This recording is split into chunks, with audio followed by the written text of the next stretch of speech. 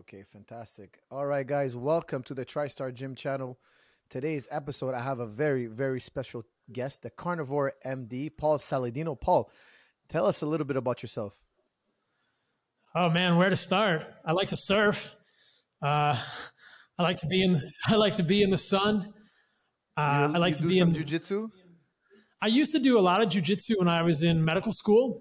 So I never did. When I was young, I did taekwondo when I was a kid, and I got kicked in the head, and I cried, and I didn't do taekwondo anymore for a long time, which was probably kind of a bummer because I like striking martial arts too.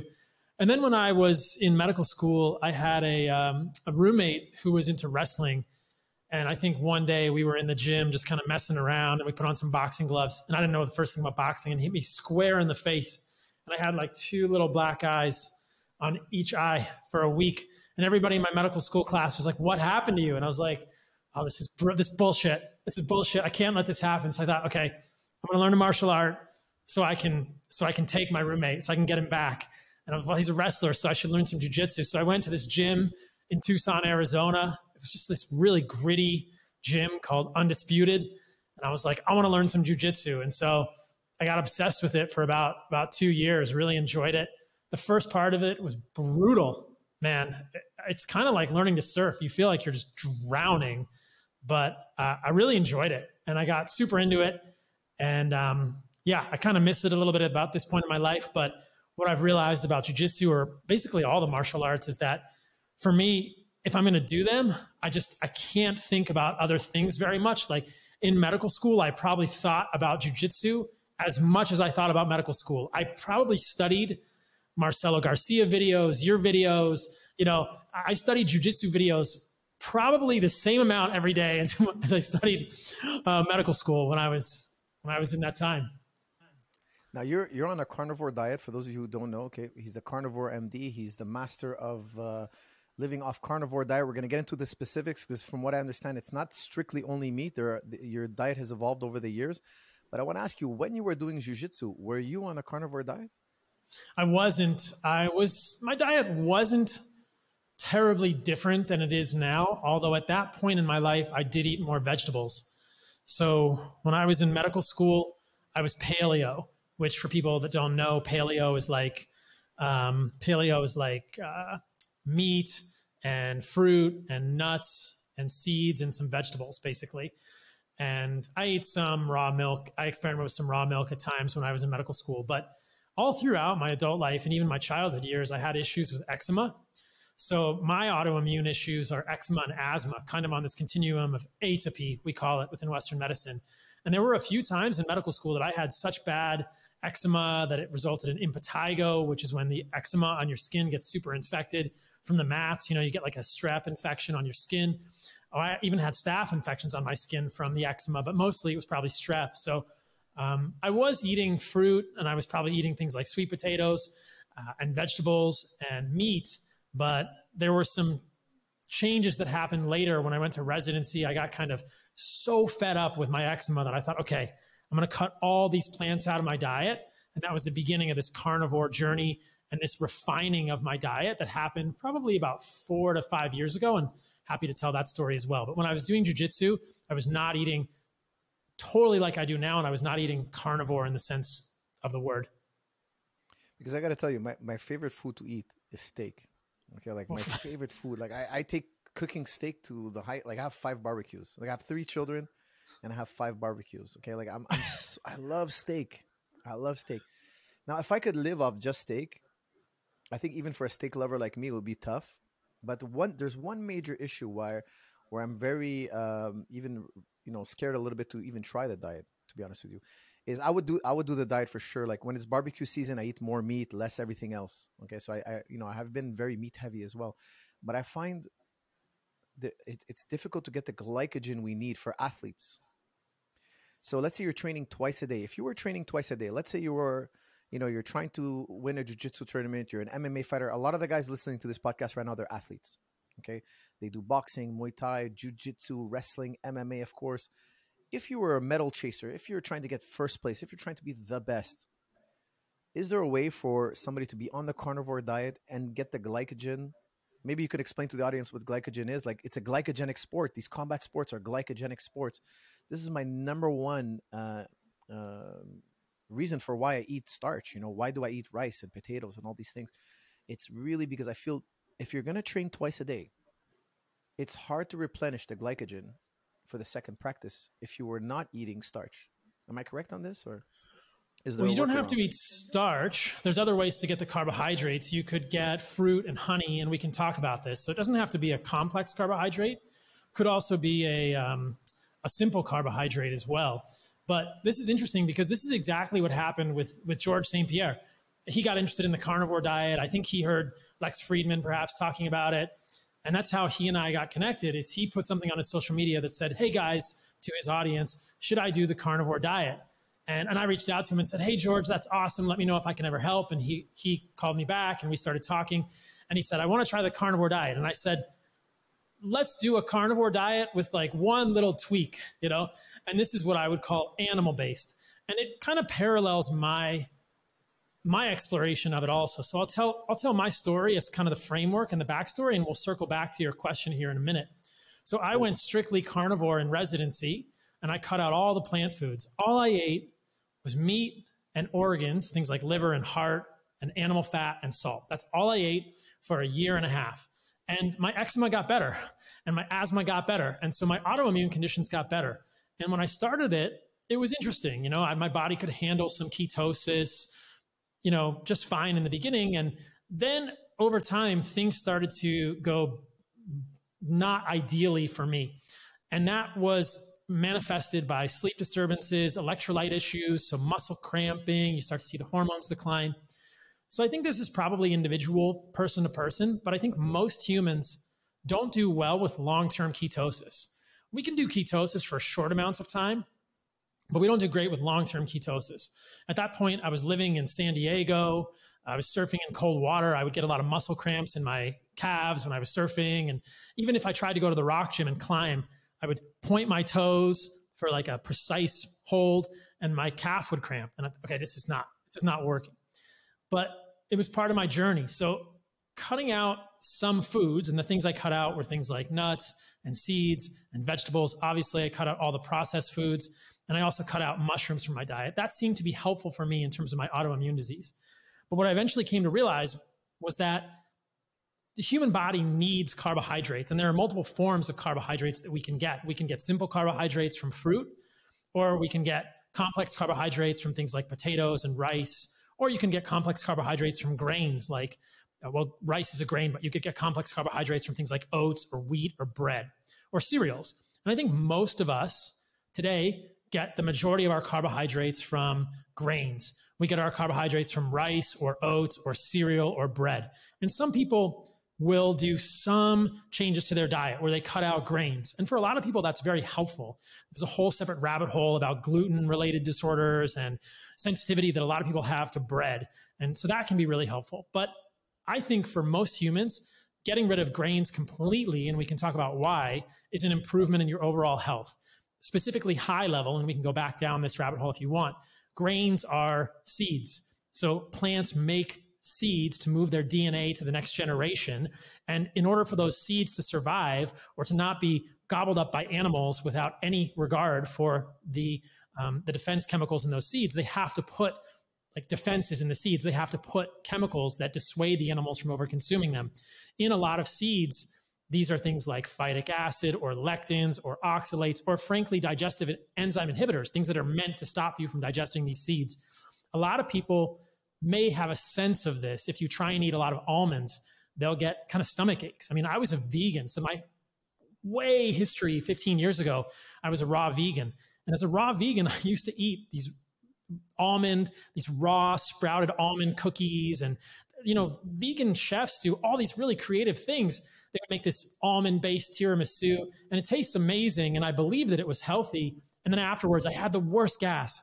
I couldn't even be around my girlfriend. It was just horrible. Like I'm in the car on the way home, farting all night. Just I'm bloated to no end. And this is because of the defense chemicals, these digestive enzyme inhibitors in the almonds specifically. And almonds are a seed too. So seeds, nuts, grains, and beans, they're all seeds.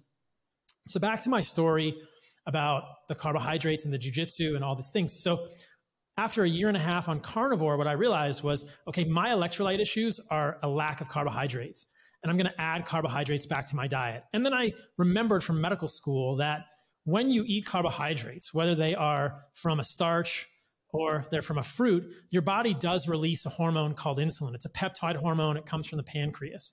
And insulin has gotten a bad rap, but generally in a healthy individual, insulin is a critical hormone. And the signaling that you get from insulin after you eat is essential to maintenance of electrolytes. So a lot of people, when they try and go keto, they don't have a lot of insulin signaling because they're not eating a lot of carbohydrates. And this leads to electrolyte problems that you really can't correct no matter how much salt you eat. So as soon as I added carbohydrates back, and I started with fruit and honey, and I'll tell you why, the electrolyte issues got better, the mood stuff got a little better, the sleep got a little better, the hormones went back up. Testosterone got better. Yeah, testosterone got better. Yeah, I'm 45. Is going to get better. Yeah, testosterone gets better. So the takeaway for me was, okay, cutting out vegetables was valuable for me. And I think it's something for people who have autoimmune issues or chronic digestive issues to consider, even though vegetables, we're told, are so healthy for us. We can double click on that and dive down that rabbit hole if you want. So cutting them out for me was helpful. Focusing on meat and organs was great. Lots of good nutrients in meat and organs. Most athletes know that the protein you get from meat is much more bioavailable. Tons of good nutrients, micronutrients that we don't even really think about much in meat that are essential for proper athletic performance, mental performance, sexual performance, all these things. But the mistake that I made originally on the journey, and this is what it's all about, is correcting. You know how it is with jiu-jitsu. It's like you win or learn, right? That's what I always heard. So you either win or you learn. So in this case, I had a little win with some of the things, and then I learned that having carbohydrates was much better for me and probably for most humans. Now, the reason I didn't incorporate starches in my diet was I was still interested in this idea of plant defense chemicals. The reason that I cut out vegetables was by thinking about what foods humans can eat evolutionarily, looking at anthropology, what are we going to select, what's the most optimal type of food for humans evolutionarily, and then thinking about it from the plant's perspective. So I'll just say this and then we can go deeper. If you think about how humans interact with plants, it's pretty clear that historically we've always hunted animals. And if you look at any hunter-gatherer tribe, I know George has visited the Maasai, I spend time with the Hadza, they'll tell you, animals are where it's at. They want to hunt, they want to eat meat. We've always hunted animals. But how do humans interact with plants? Well, we don't really go around getting excited about eating leaves off plants to make a salad.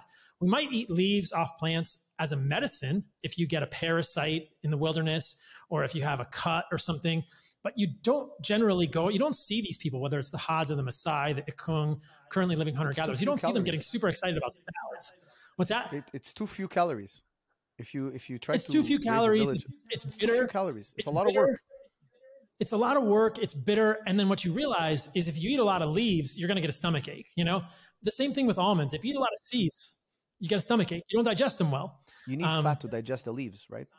I assume, I'm from what I understand, you need the fat to digest leaves, don't you? I think that leaves are probably just not great food for humans in general.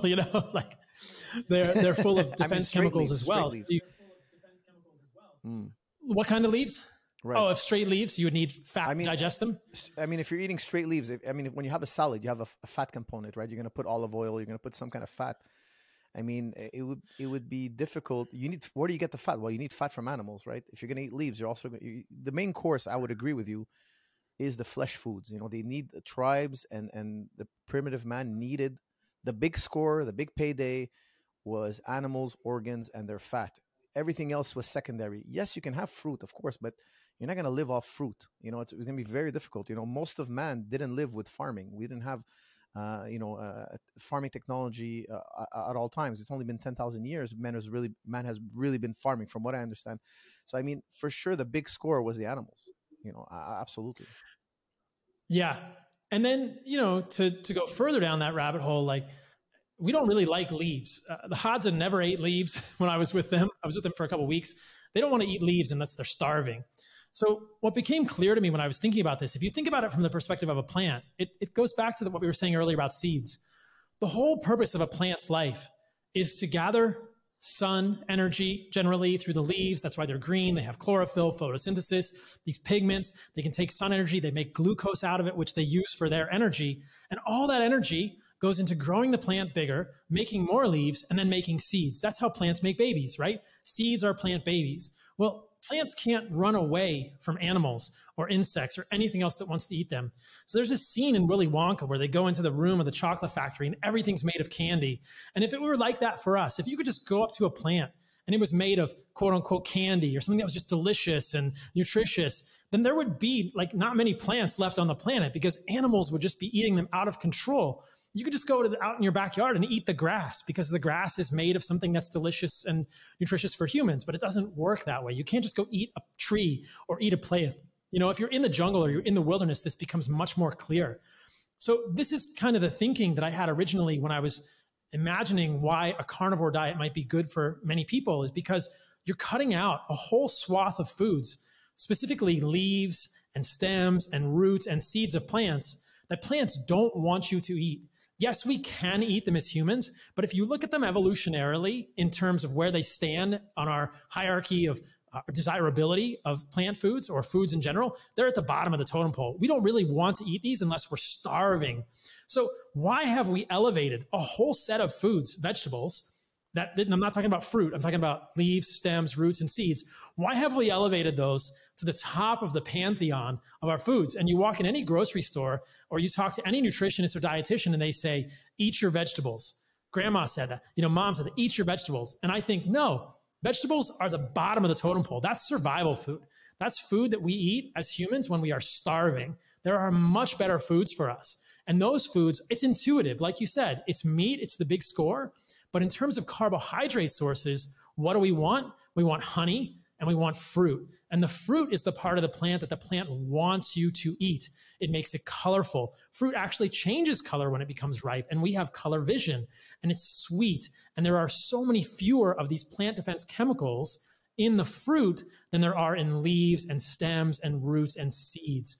So when I was talking to George, I said, do carnivore, eat a lot of meat, but get your carbohydrates from fruit and honey.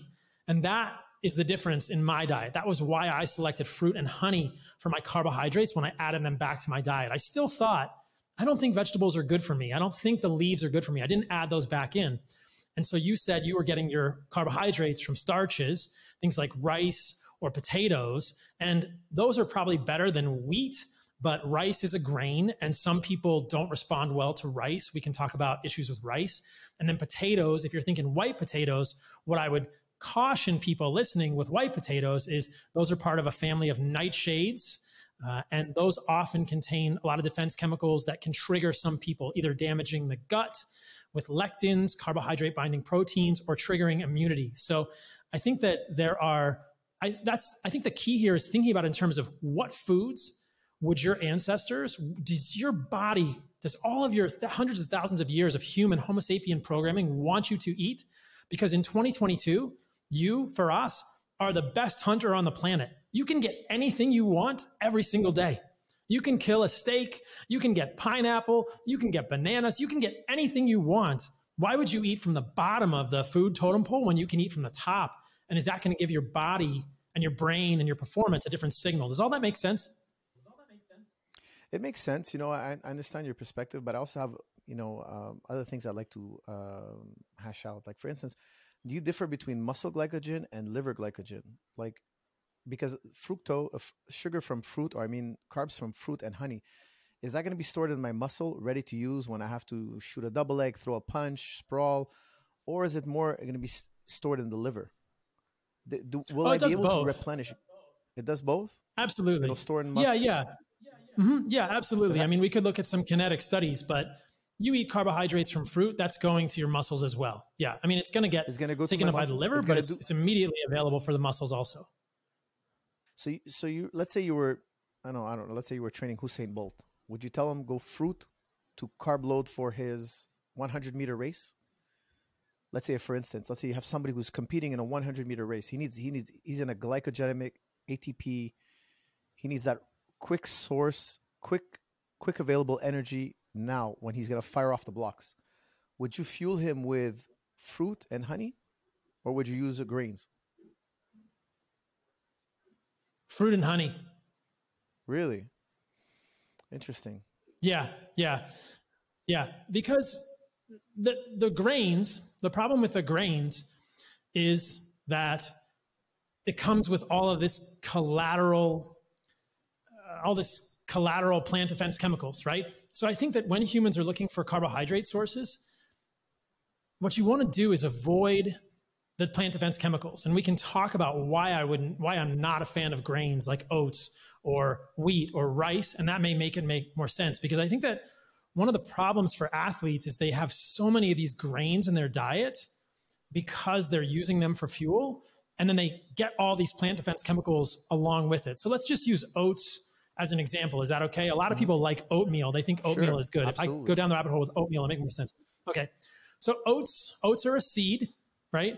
We think of them as a grain. Oftentimes they get smashed into like these rolled oats. But oats are very high in a chemical called phytic acid. And phytic acid is a large molecule that chelates minerals. Plants use it to store minerals like phosphorus or magnesium. But when it gets into the human gut, it robs us of minerals. So that phytic acid that is chelating, that is biting onto phosphorus or other divalent cations, things like calcium or iron or selenium or magnesium or phosphorus, that is going to pull those minerals out of the food that we're eating along with those oats or anything in the gut. There's a really interesting study from a while ago looking at oysters. People think about oysters as a great source of bioavailable zinc, and you can see this in humans. If you measure blood plasma serum levels of zinc, a critical mineral for the production of testosterone, if you measure that when you give someone oysters, you'll see the levels of zinc rise immediately after. And then if you give those oysters with a corn tortilla, so they didn't give it with an oat tortilla, but they gave it with corn, which is another grain tortilla, there was zero absorption of zinc from those oysters. So the co-administration of a corn tortilla with oysters completely abrogated, it abolished all the absorption of the zinc. So my concern is that if you're fueling an athlete with oats or corn or wheat as a grain, that you're going to be creating a negative deficit in terms of other micronutrients. And I think that your question is well taken, and it hinges on this question of the speed of replenishment of liver and muscle glycogen. But I've never seen any studies that suggest that fruit is going to delay that to the point that it would be bad for an athlete. Like the blood sugar spike is so immediate. Like for instance, we're talking about any jiu-jitsu athlete at ADCC, which just happened. You know, they have so many matches in a row. I think that, you know, you see this in athletics. People use these goo packets which have sucrose in them. Well, sucrose is a disaccharide of glucose and fructose. And if you look at honey, for instance, honey has fructose, but it also has glucose. So fruit is not exclusively fructose. It also has glucose in it as well. So if you're worried about fructose being longer, I think that kinetic change in terms of fructose getting to liver, muscle glycogen versus liver is on the order of minutes rather than hours versus glucose, but we could confirm that. But there is plenty of glucose in those foods as well, and that's going to go directly in. So I think that the benefits to using the fruit and the honey is that you're avoiding so many of those other collaterally damaging problem substances in those grains. In the case of oats and corn, phytic acid, which rob you of other minerals, which is a negative thing long-term. And then you also have problems with things like lectins. So there's a lectin in potatoes, for instance, that is known to activate basophils. Basophils are one of the cells of the immune system. But Solanaceae tuberosum, which is white potato species lectin, so STA is what it's called, activates basophils, I believe, in vitro and in vivo, so in the body and in cell culture models. So the problem is that for some people, these chemicals, lectins or carbohydrate binding proteins, are like triggering the immune system. So I'm thinking about it both from a calorie, from a muscle glycogen perspective, and a longevity and optimal performance micronutrient status perspective, and an immune perspective. I don't want to activate the immune system and cause inflammation, chronic low-level inflammation. And I don't want people, whether they're athletes or not, to have a damaged gut, to have things that irritate the gut or rob them of minerals. No, I understand that. Like you're basically saying plants are going to trigger all sorts of autoimmune. You're going to get autoimmune. Your immune disease, your immune system is going to be triggered. Your body's going to fight off all those lectins you said, and I forget what the other one is. But you can get that from the animal. The animal ate those plants. You eat the animal, and your body doesn't have a reaction to the beef and all that. Is that basically it? You're getting all those nutrients you need, but you're getting it from the animal. They go through the animal first. The animal might, you know, he might do well eating lectins and whatnot, but I don't have to. He basically filters out all the nutrients for me. Is that where? Yeah, I mean, is that the idea of the? Yeah, that's one way to look at it. So a lot of these animals that you're eating are herbivores. We don't eat many carnivorous animals. We basically eat herbivorous animals. So these animals are eating exclusively plants, and they're adapted to do that. And if you look in the animal kingdom, animals have different enzymatic systems in the liver to detoxify these plant chemicals. They have different things in their mouth even to detoxify. They have compounds in the saliva or the stomach, or they have a rumen. They have multiple stomachs. They are adapted to eat these plants because they have been exclusively eating these plants for the millions of years of their evolution. And if you look at human evolution or the coevolution of animals and plants, there's clear warfare that's been happening for hundreds of millions of years. I mean, animals and plants have coexisted for probably 400 plus million years on this planet. And animals eat plants, plants develop defense chemicals. Many people believe that this whole system of detoxification enzymes in our liver and livers of many animals that are related to us evolutionarily, the CYP450 enzymatic system, is a system that's built to detoxify many of these plant chemicals. So then plants get smart and they make prochemicals that are converted into toxic chemicals when we eat them by the CYP450 system. So there's this arms race is the point that I'm making. And I think that what's interesting is that for people who are struggling, and this is the way I want to make sure I frame this conversation, for people who are struggling, who have gut issues, who have autoimmune issues, who have sleep issues, who have mood issues, who have energy issues, who have libido issues, for a lot of those people, I think it's worth considering thinking about the nutritional framework a little differently and potentially focusing on the nutrient-rich foods that are least toxic, meat, organs, fruit, honey, and cutting out or temporarily avoiding the higher toxicity, the higher defended plant foods to see if that improves all those other things. This whole discussion assumes that somebody's already cut out all the processed foods from their diet, which we know are hugely problematic for humans. Yeah. I noticed you don't have dates in your diet. Dates? Yeah, dates. How do you feel about dates? Oh, I've eaten them. I eat them from time to time. Yeah. I don't have a lot of dates here in Costa Rica that grow locally, so I just don't end up eating them. But I think dates are great for humans. They're probably, that's something culturally or historically that that probably is a big part of your ethnic heritage, right? Yeah, dates are great. I think like if I'm gonna try the carnivore diet, your version of it, I'm gonna need dates in the morning. You know, like I do really well on dates, but I need a lot of carbs in the morning. And let's say eating 4 or 5 apples is not gonna cut it. You know, it's too bulky of a meal for me personally, especially if I'm gonna go have an intense training and then have another training at night. The one food I think that could work for me if I try it would be definitely dates. You know, dates, because me in the morning I have oatmeal. It's easy to digest. It's tons of carbs. I can go. But I'm willing to try. You know, I'm willing to try it out and see if I replace my morning meal with dates. I've done it in the past. You know, I have to redo it again. But it's high calorie, lots of sugar, easy to digest. It's a really, really good food for an athlete, in my opinion. And I think if I try to, you know, because at the end of the day, you're cutting out so much processed foods. It's hard to eat the foods that you're allowing me to eat. Like it's hard to overeat, I should say, overeat. You know, if you're going to live on meat and fruit, it's hard to overeat. It's virtually impossible, which is by design. And then the flip side of that is it's very easy to overeat processed food because of the high fructose corn syrup and the seed oils, corn, canola, sunflower, safflower, grapeseed, soybean. There are some really interesting mechanisms by which these foods hijack the satiety center of our brain. So most athletes care about their weight. They care about how lean they are. And I'm a casual fan of MMA.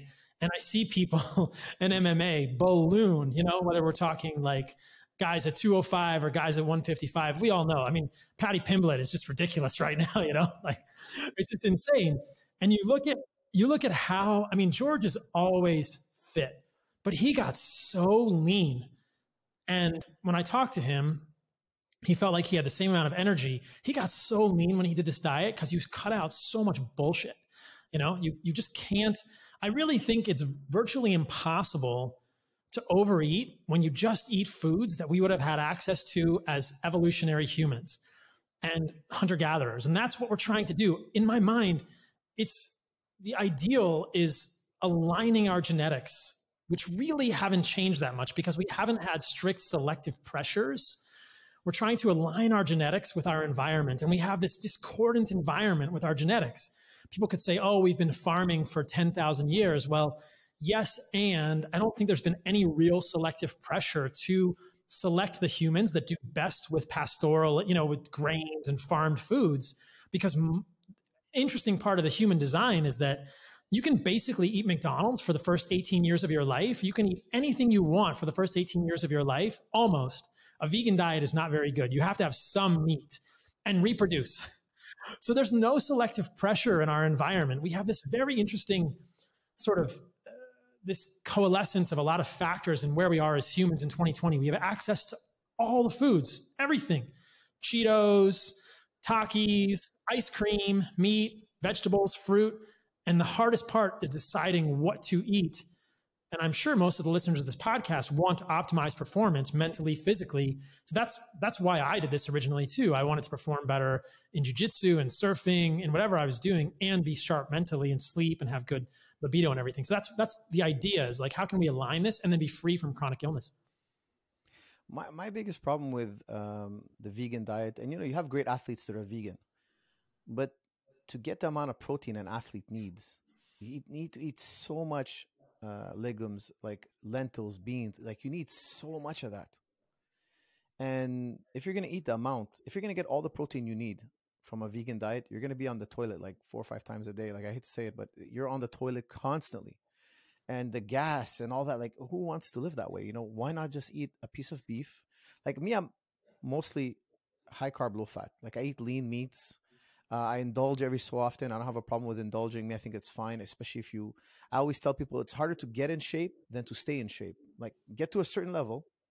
You know, like sometimes I'm very strict on my diet, especially me. Every year on my birthday, I want to be 9% body fat. That's how I feel I keep my body young. Every year I have a checkpoint. I have a birthday coming up. I don't want to feel like I let my body get out of control. I make sure that I make sure I'm always 9% on my birthday. And for me, it's really, really important because I feel like if I always touch that line, that 9% line, it's easier to maintain than to get there. Getting there is like, I need to motivate myself. I need to, like, it's not always easy. It's really not easy. But once you get there, maintenance is easier because, you know, foods are addictive. And once you cut out those foods, after 2-3 weeks, you don't need them anymore. You don't crave them anymore. It's weird because the more you eat them, the more you want them. But when you cut them out, it's like, I don't even want to eat a Big Mac. I don't even want to eat chips. I like these foods that I have now. I've retrained my palate. Getting there is the hard part. Staying there is a lot easier. In my opinion, it's a lot easier so if you know that, you have that motivation to be like, hey, let me be strict on my diet for 8 weeks. But as you're going through that 8 weeks, you don't let yourself get deflated. You know, it's only 8 weeks. It's only 4 more weeks, 3 more weeks. And every week gets easier. The first 2 weeks of dieting is the hardest, in my opinion. And fighters, like you said, they do so much weight cuts that when they make the weight and they won their fight, then they're off a leash. All of a sudden, they balloon back. But they're really shooting themselves in the foot because starting back from so far away is just so mentally deflating. And we're not even thinking about all of the inflammation, all of the gut damage, all of the micronutrient deficiency that ballooning back up and eating these foods creates in humans. So people at a very clear, obvious level, fat, not fat. That's what most people think about. Do I have a 6-pack? Do I look good naked? But as a doctor, I think about your gut. Is your gut inflamed?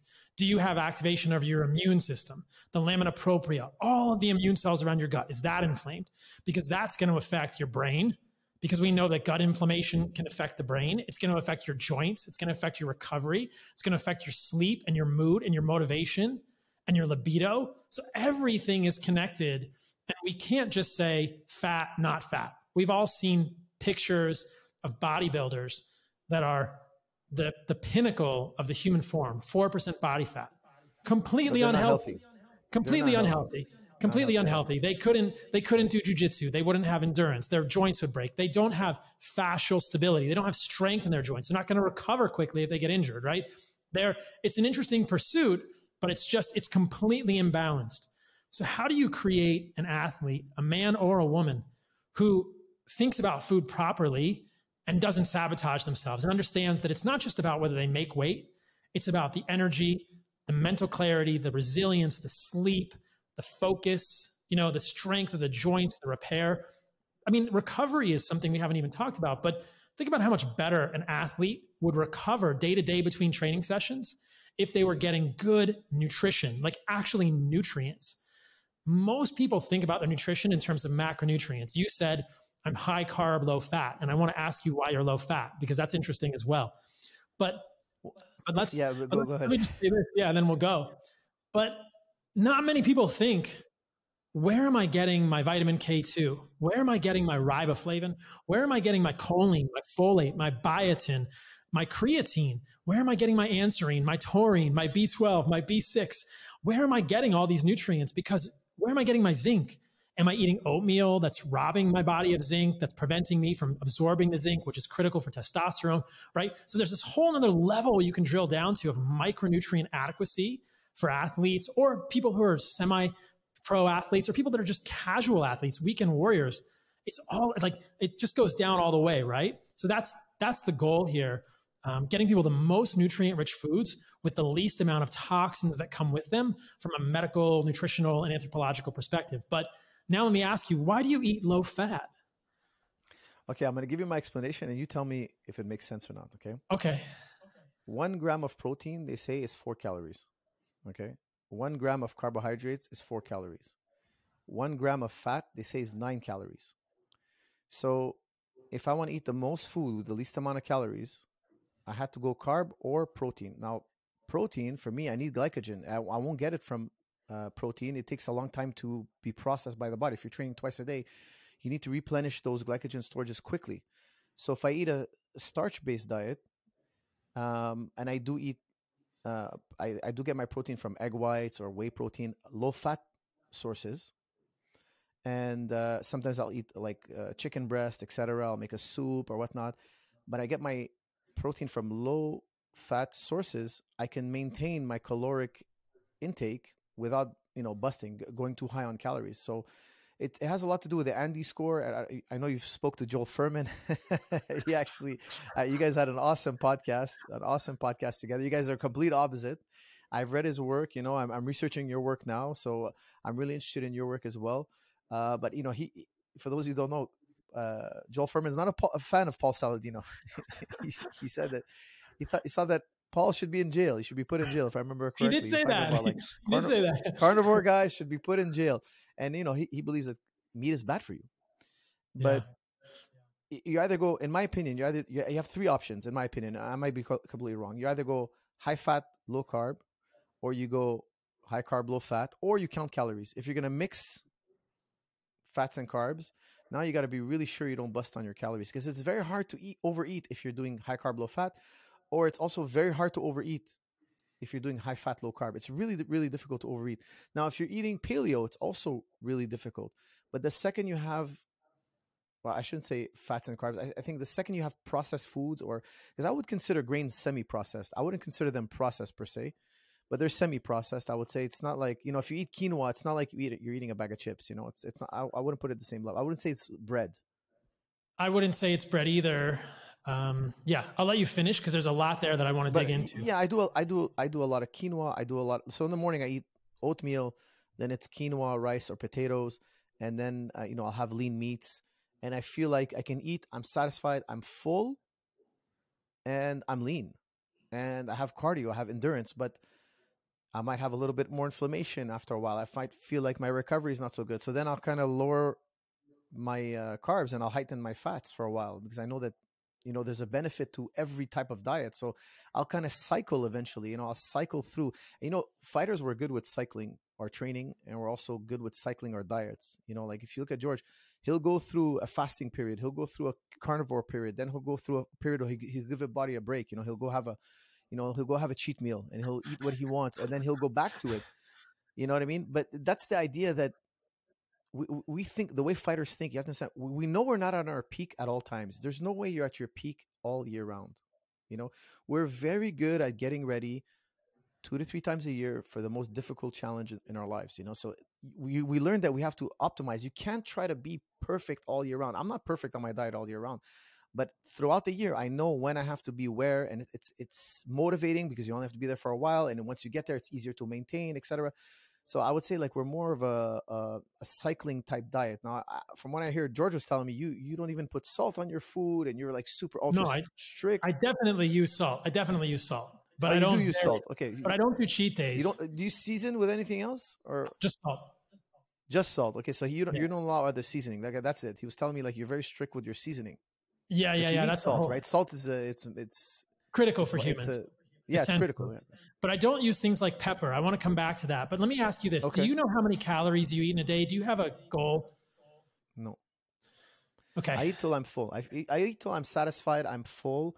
I can estimate my calories. I eat a lot. I would say I hit 5,000 calories easily in a day, 3,000 to 5,000, I would say. Mm-hmm. Have you ever done something like Chronometer? Put your food into Chronometer? Well, Chronometer it's like an online app. So you can put your food into Chronometer, and it'll tell you calories, then it'll tell you micronutrients. Yeah. I just think it's interesting for people to, okay, yeah. You think 3,000 to 5,000 calories a day? Yeah. Okay. Yeah. So that's honestly, about the same. I get a lot of calories in.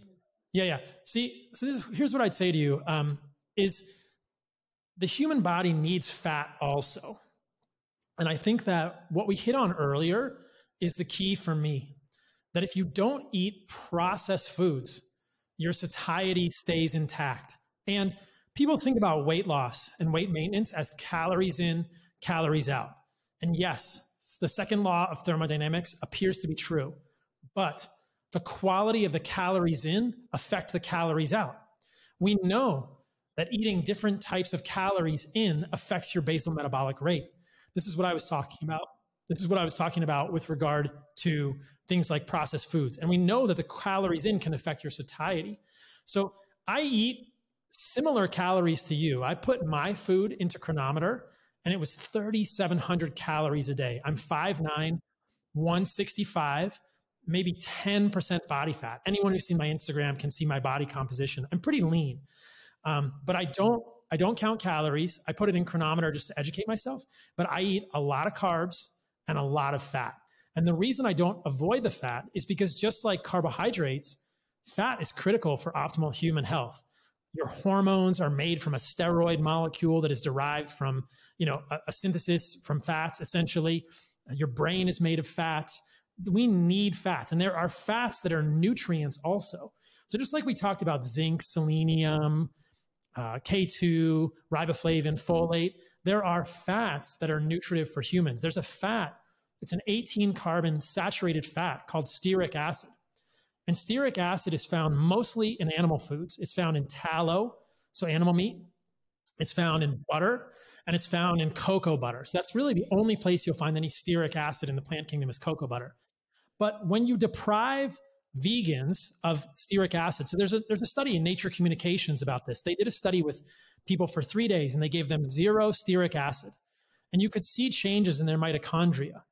So this 18 carbon saturated fat is essential for optimal fat burning, for optimal utilization and functioning of the cellular powerhouses of your body.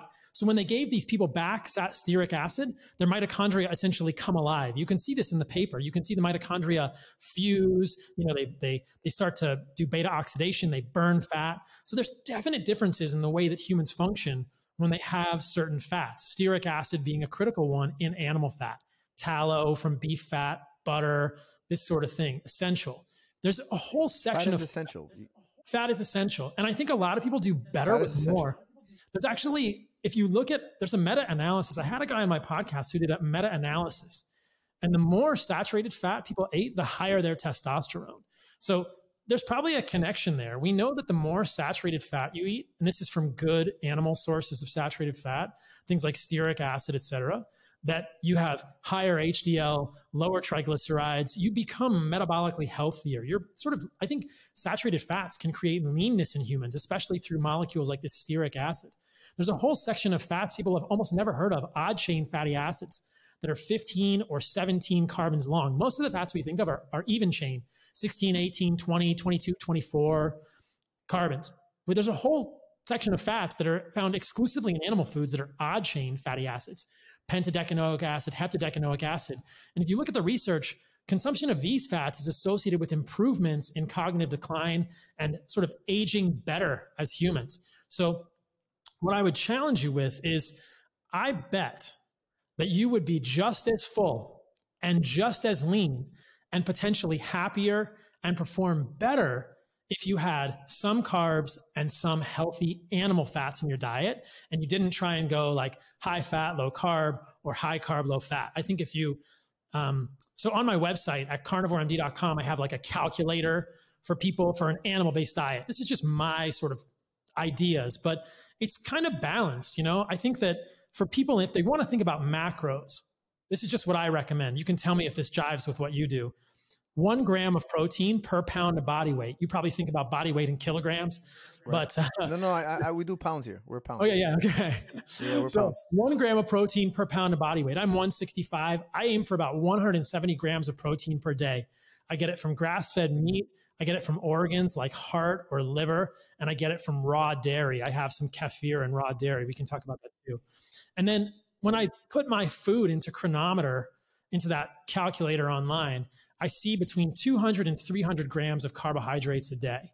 And that's great for me. Now, I'm probably not expending as much energy as you are. I'm not training twice a day, but I do surf every day for 2 to 2.5, sometimes 3 hours. So depending on the day and how big the waves are, that's a lot of activity, but that's good for me. So I'm getting 200 to 300 grams of carbohydrates, and then I'm probably getting around 180 to 200 grams of fat per day.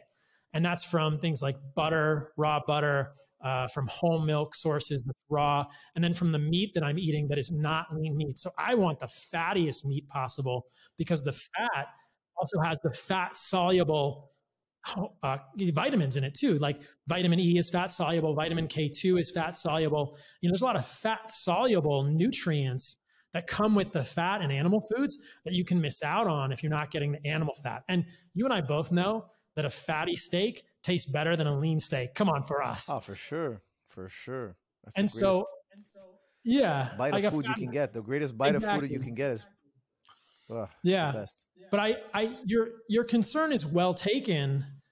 And what I would challenge you with is, if you want to do this experiment, I'd be super curious. I don't think you would gain any weight, and I think you'd feel better, because these are not processed fats. The fats that I do worry about are things like seed oils, corn, canola, sunflower, safflower, soybean. Those are the fats that are really evolutionarily inconsistent for humans, and they appear to hijack the hypothalamus and all that stuff. But I don't think you'll gain any weight. And then you can eat delicious things like butter. You're going to thank me. I'm going to try it. Listen, I'm going to try it. I believe, ultimately, I believe the food puzzle is crazy complicated. We're always going to make new discoveries, and there's always going to be new ways to go about it. I don't think I think some diets are healthier than others, but I think also, like Paul Chek says, we're just as different on the inside as we are on the outside. One diet I remember when you were on Doctors, me and George were watching the show when you were on Doctors, and they were showing those girls who were like, oh, we're suffering from this disease, and then we changed our diet and our disease symptoms went away.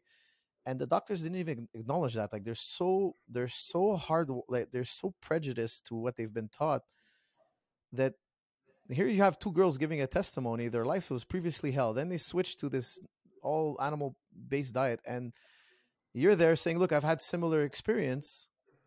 Maybe not everybody should eat the same. Maybe we're different, and maybe we should experiment. And, here's the data we have, and there's different ways to interpret it. And we should. No. They were like, hey, first of all, I didn't feel like they were fair with you at all. They didn't let you talk. For those of you who didn't get to see it, it's kind of funny. They brought in like a lawyer. I don't think she was a doctor, and she was just screaming in the microphone. She was like, oh, and I was like, me and George were laughing. We're like, man, I don't know how you stayed so cool, man. I would have been like, oh, I'm getting out of here. But they just showed a video of two girls saying their life was hell when they were on a omnivore diet, and no doctor could help them, no doctor could figure out their problem, and all of a sudden they tried this diet and it worked for them. I mean, okay, it's anecdotal. It might not be the answer for everybody in the world. No, absolutely not. But the fact that your diet is not processed foods, that's already a major gain. That's already better than 90% of people's diets. If your calories are coming from processed foods, if 50% of your calories are coming from processed foods, I think you're not functioning optimally. Like, I'm okay with 10-15% processed foods. Like, I'm more flexible with my diet. I'm not. No, you're like super strict. No. 10 to 15% processed foods will hijack you, even that level. But that's just me. Yeah. No, I agree with you. It's not optimal, but it's look, eating is a social activity. Yeah. We go out to dinner. I mean, when you go out to dinner with your friends and family, or let's say you go to your mom's house and she cooks a meal, you're not going to eat the meal. So here's the thing. This is actually really important to talk about. If you want to use food as entertainment, that will not be compatible with optimal human health. And you have to accept that. You cannot do both. So humans need to choose, right? You cannot have your cake and eat it too in this situation. If you want to use food as entertainment, you will not be optimal. I'm not saying that's not valid. Life is worth living. And I think that we all need to calculate where we get the highest quality of life. And the way that my brain is wired is different than yours and George's and other people's, which is probably why I do this work. But for me, I want optimal all the time. And I don't use food as entertainment ever. I get a lot of enjoyment from eating steak and 80-20 ground beef. And I mean, I'm in Costa Rica, so I get plantains and I get papaya and pineapple and the best fruit in the world. I get local honey, which is free from glyphosate.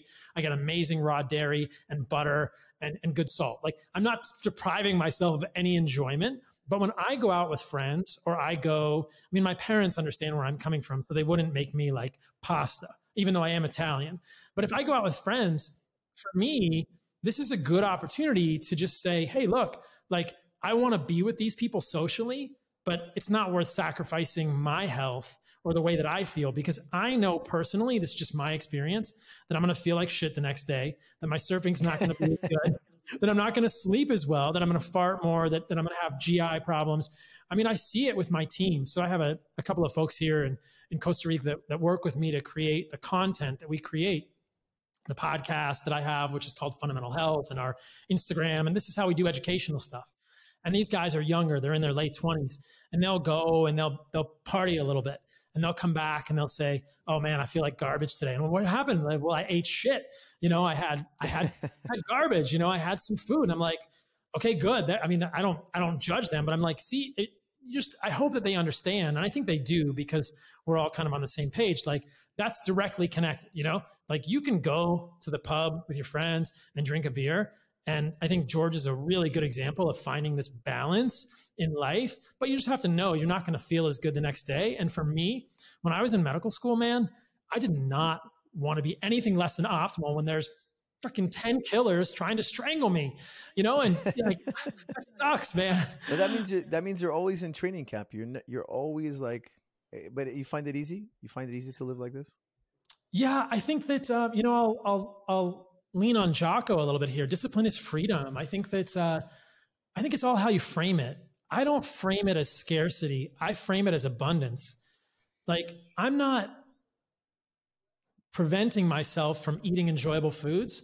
I'm celebrating the fact that I get to eat the best foods on the planet all of the time. It's just my value structure, right? So my value structure places the way that I feel, my mental clarity, my sleep, my libido above temporary enjoyment. My value structure is different. I don't feel like I'm in training camp. I've never been in a training camp, right? But I would imagine that's kind of a scarcity mindset. But I don't see it as scarcity at all. For me, this is abundance. I get to eat the best things all the time. I don't want cookies, and I'm not eating them. I never want cookies because of the way that I see the world. So if you're at a wedding, you're not eating wedding cake. No way. No way. I'm going to a wedding this No. Austin in November, not eating wedding cake. Nope. Not unless it's made of Your brand new steak. bride, is she's trying to shove cake down your throat? No, you reject it. No, no, not No, even one no. bite. I would never marry a That's girl pretty that would awesome. want to shove cake down my throat. No girl. you're you're a man of great discipline. Let me tell you, that's incredible. But I and wanted to ask you. can we go back? Go Let's ahead. go back to the doctors real quickly, and Yes, then yes, because I yes, think yes, this is yes. such an important point. There There was a are lot to now unpack there. there are so many things. We don't have to dwell on it long. Just I wanted to point out that that yes, what we have for this way of eating is mostly anecdote. There are pieces of evidence. There are controlled studies. There are interventional studies in the medical literature with paleo diets. There are interventional studies in the medical literature with animal-based diets that look pretty much like what I think is optimal for humans, but we need more. And I'm working on getting more actual formal studies. What we do have now are probably thousands, if not tens of thousands of anecdotes.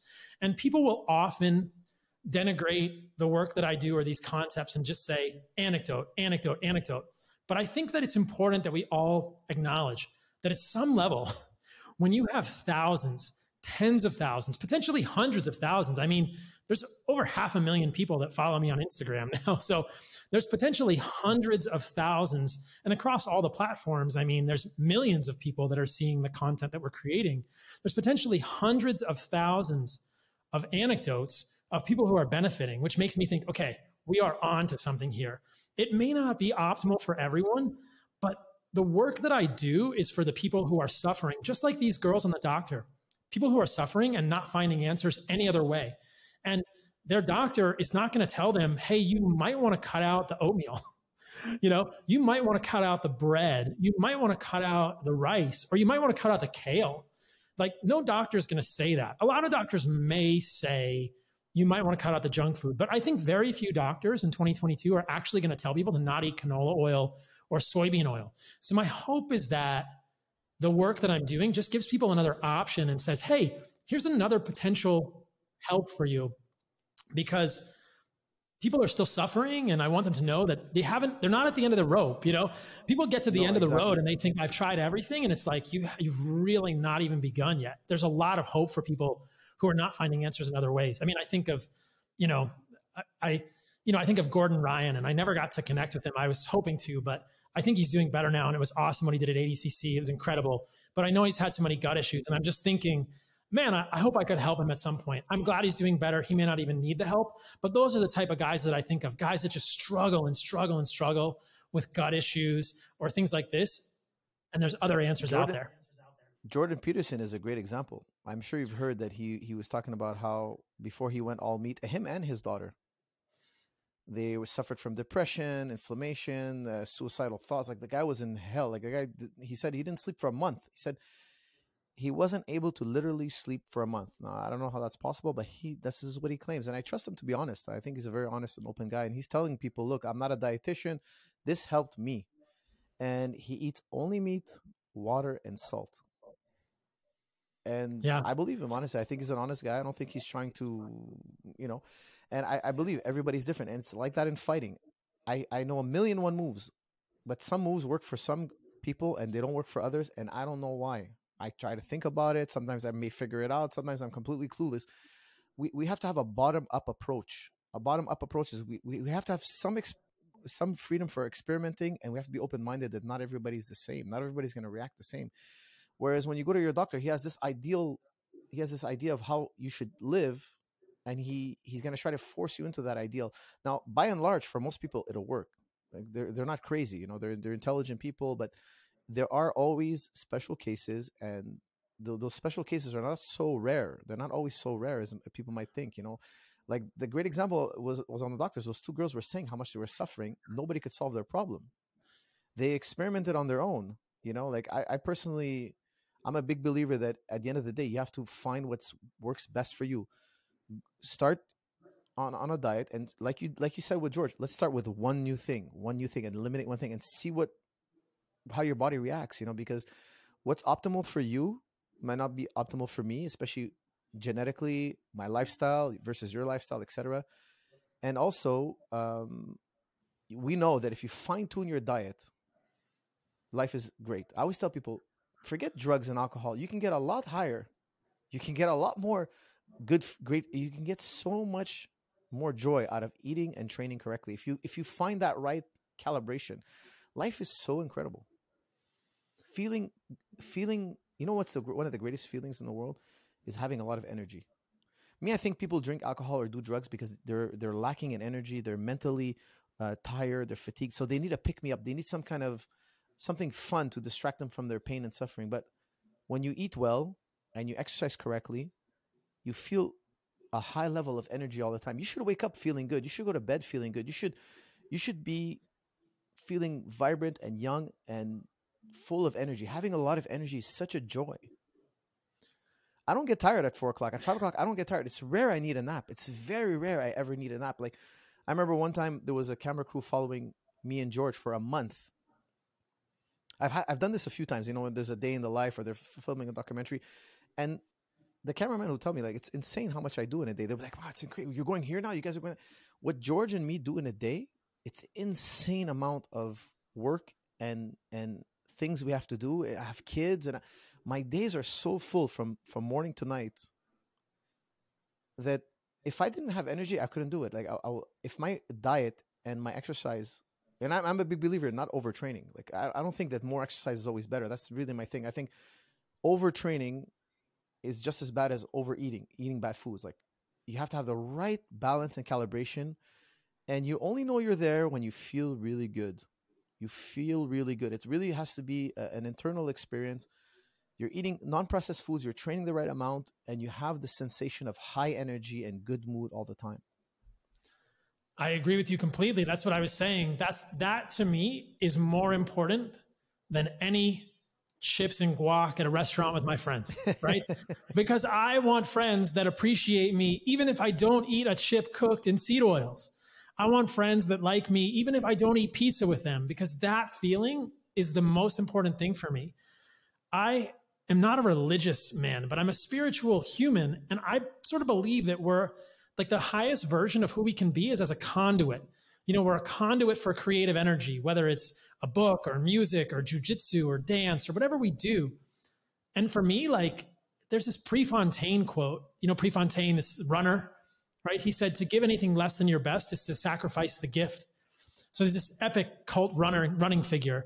And that's the way I kind of feel about it. Like, I don't, as much as I'm able, I don't want to sacrifice the gift of what I can give the world. I want to be the best conduit. I want to show up as best I can. I don't have kids, but I want to show up as good as I can for my team. I want to make good content that'll help people. I want to think creatively about how to connect ideas or say something in a more clear way, or revise my old ideas or question ideas to put some good out in the world. So I want to be the best conduit, and I want to be the best partner. I want to be the best surfer. That to me is worth everything. And a temporary enjoyment of food can never come close to that. Does that make sense? It's cool this came back around, because that's really the crux of, I think, the behavioral change that has to happen for people to want to improve their diet. I totally understand that. You know, me, I do leave a window for enjoying foods, and because me, I feel like if I'm 90% good or 80% good, I can afford to splurge. Like, I'll have meals with my kids, you know, childhood, you know, you grew up eating your favorite foods when you were a kid. You were not carnivore when you were a kid, right? You were eating this and that. I like to reminisce and share those foods with my kids and tell them about it. And it's like, I like food as an enjoyment, as a pastime. And I feel like on Monday, I'm going to go in the gym and I'm going to erase everything that I did. Now, I know I can't perfectly erase it, but there's everybody has to balance out how much enjoyment they want to have. You know, I find George is like that as well. You know, sometimes you won't eat periodically, like every year he does a 5-day fast. Like 5 days he doesn't eat, and he trains hard, man. I'm telling you, it's incredible to me. When he tells me that, I'm always like, take it easy. You're doing your 5-day fast. No, he's like, no, I'm fine. And I'll watch him in practice, and I'll be like making sure, because I find he's getting older now. I don't think he could, but he still does it. And he's in phenomenal shape. His body is the same as when he was 20, man. His body is the same as when he was 20 years old.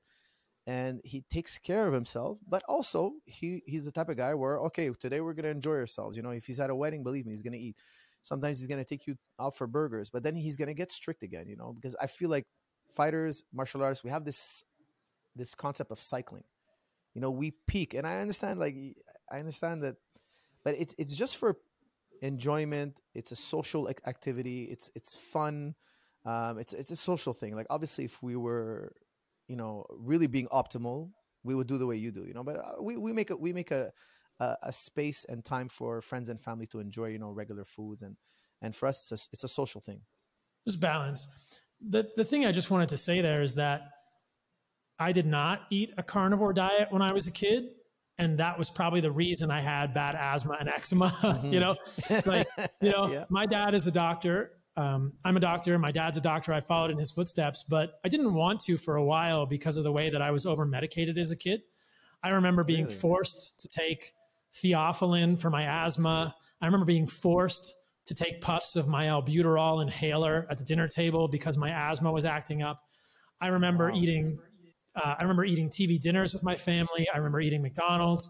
My family tried, but they didn't really have a good sense of food. So my dad is a physician and my mom is a nurse, and there was really no attention or very minimal attention given to nutrition in my household growing up. And that is why I believe strongly that is a huge contributing factor to why I suffered as a kid with, you know, everything that I suffered with, eczema, asthma, which limited everything that I did.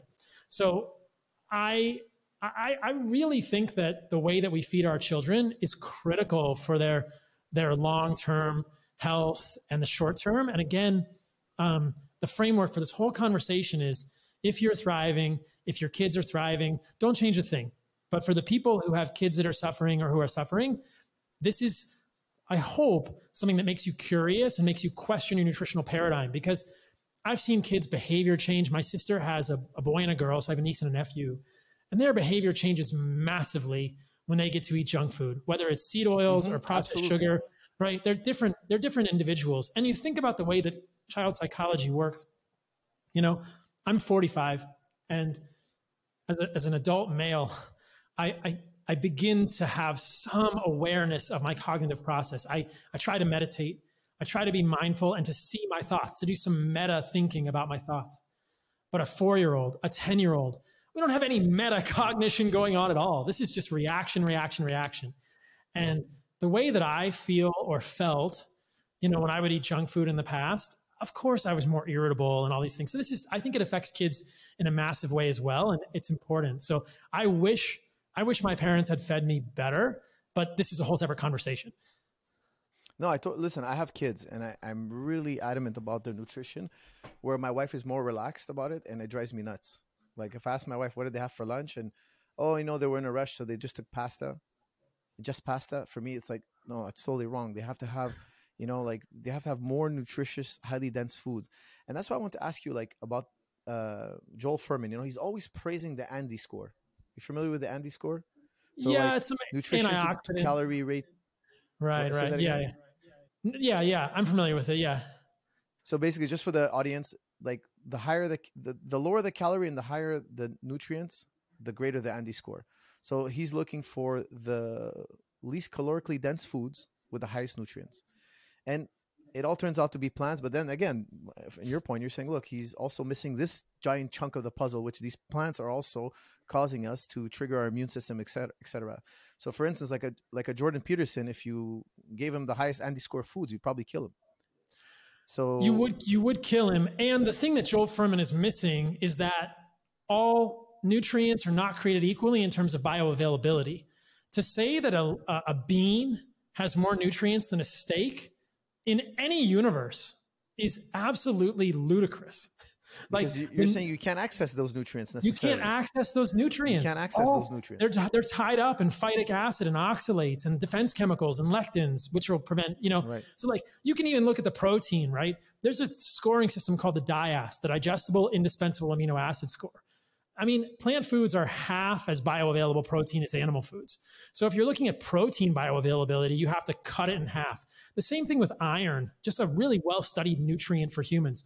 Iron deficiency anemia is rampant in our culture, probably because people eat too many foods that have non-bioavailable inorganic iron, plant foods, and not enough heme iron in animal foods because we've been scared off of eating animal foods.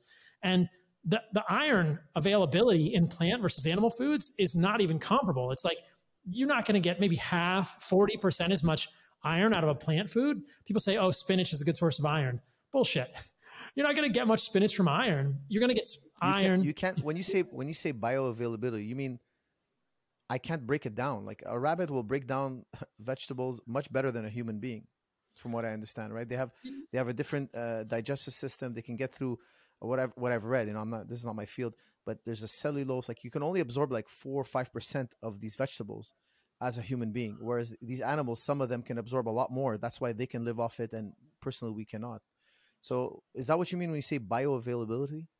Yeah, I mean, it's a quantitative, objective metric of the amount of a nutrient, whether it's a mineral or a vitamin that's in a food, and how much actually goes into your body when you eat it, and how much goes out in your pee, and how much goes out in your poop. And you can look at, choose the mineral that you want, you know, zinc, selenium, copper, iron, manganese, magnesium, whatever.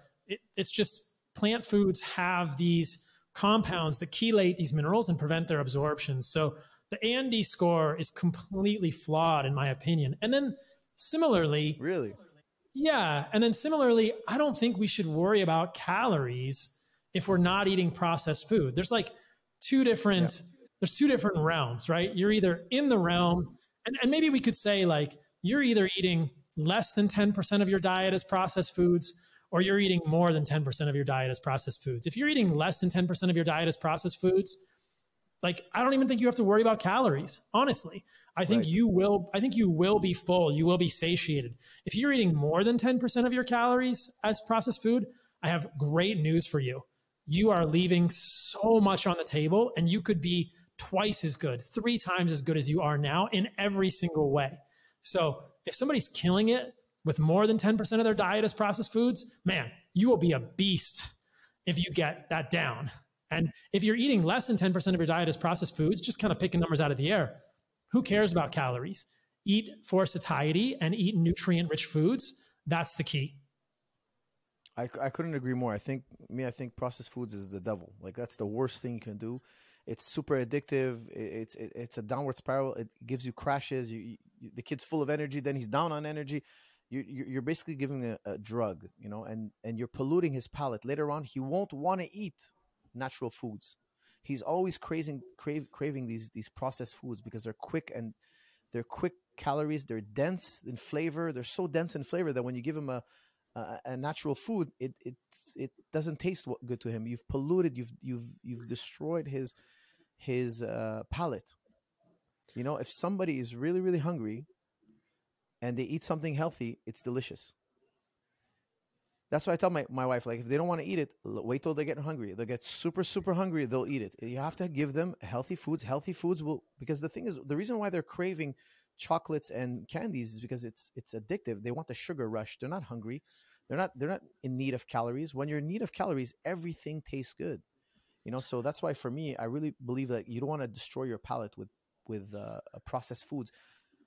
If it's like, look at McDonald's, you know, it's so full of sugar, fat, salt. It's so intense that it makes an apple look like it's a glass of water. Like, there's no flavor to an apple if you compare the two, you know. You have to be sensitive enough to pick up the flavors of natural foods, and you desensitize your palate. It's a major problem, I think, especially in young kids, if you train them to eat processed foods early in their life. I don't understand why there are not warning labels on processed foods. You know, we are required in the United States, Canada, almost all over the world to have warning labels on cigarettes. There's no question that processed foods are hurting humans, right? But somehow processed food manufacturers, agribusiness, multinational corporations have not had to put warning labels on processed foods. But there should be a warning label on chocolate, a Snickers bar. It should be a picture of someone with diabetes on dialysis, getting their kidneys, you know, helped. A picture of someone on diabetes who has lost a foot or a toe due to an amputation. A picture of someone on a breathing machine because they've had a heart attack. I mean, this sounds like hyperbole, but there should be warning labels on processed foods without a doubt. And to me, it's a huge travesty. And we see this, you know, there's a lot of double standards and politicians and lawmakers talking out both sides of their mouth. Like, these foods should not be, I don't even know if they should be legal. That's intense to say that. Humans are sovereign. We get to choose what we do, but there should be at least some awareness that, like, just getting rid of processed foods from your diet would massively change your life. And then if you do that and you focus on meat and organs. I would definitely want to talk about organs before we get done with this podcast. Like, just you'll get so many nutrients that your body will just feel better. So many things get improved. Your brain lights up. It's just everything gets better when you make the animal foods the center of your diet. And then, as we talked about, just to kind of like circle back a little bit, including the least toxic plant foods, I think is how people really get healing and freedom from GI issues and autoimmune conditions. Now, before I forget, I want to ask you, what did you think about the Game Changer documentary? The most famous documentary about. Yeah, people went nuts with that documentary. People went nuts, you know. And look, I'm not anti-vegan. If people want to be vegan, that's their business. But I got to note one thing. I've never, to my knowledge, there has never been a world champion in a power sport that was vegan. To my knowledge, I haven't seen one. The closest one ever got was Jake Shields when he fought Georges St-Pierre, and I knew it. It wasn't like I knew he was vegan. He talked about it in his interviews and whatnot. But I had already the knowledge that there was never a world champion boxer, wrestler, freestyle wrestler, judoka. There's never been a world champion, to my knowledge, ever that's a vegan. Now, it might be because there's so few of them, but still, it seems like there's something almost missing. That you think? You know, like I don't know what it is, but when you look at vegans, usually the vast majority of them are they're skinny, scrawny, they're bony, they have less.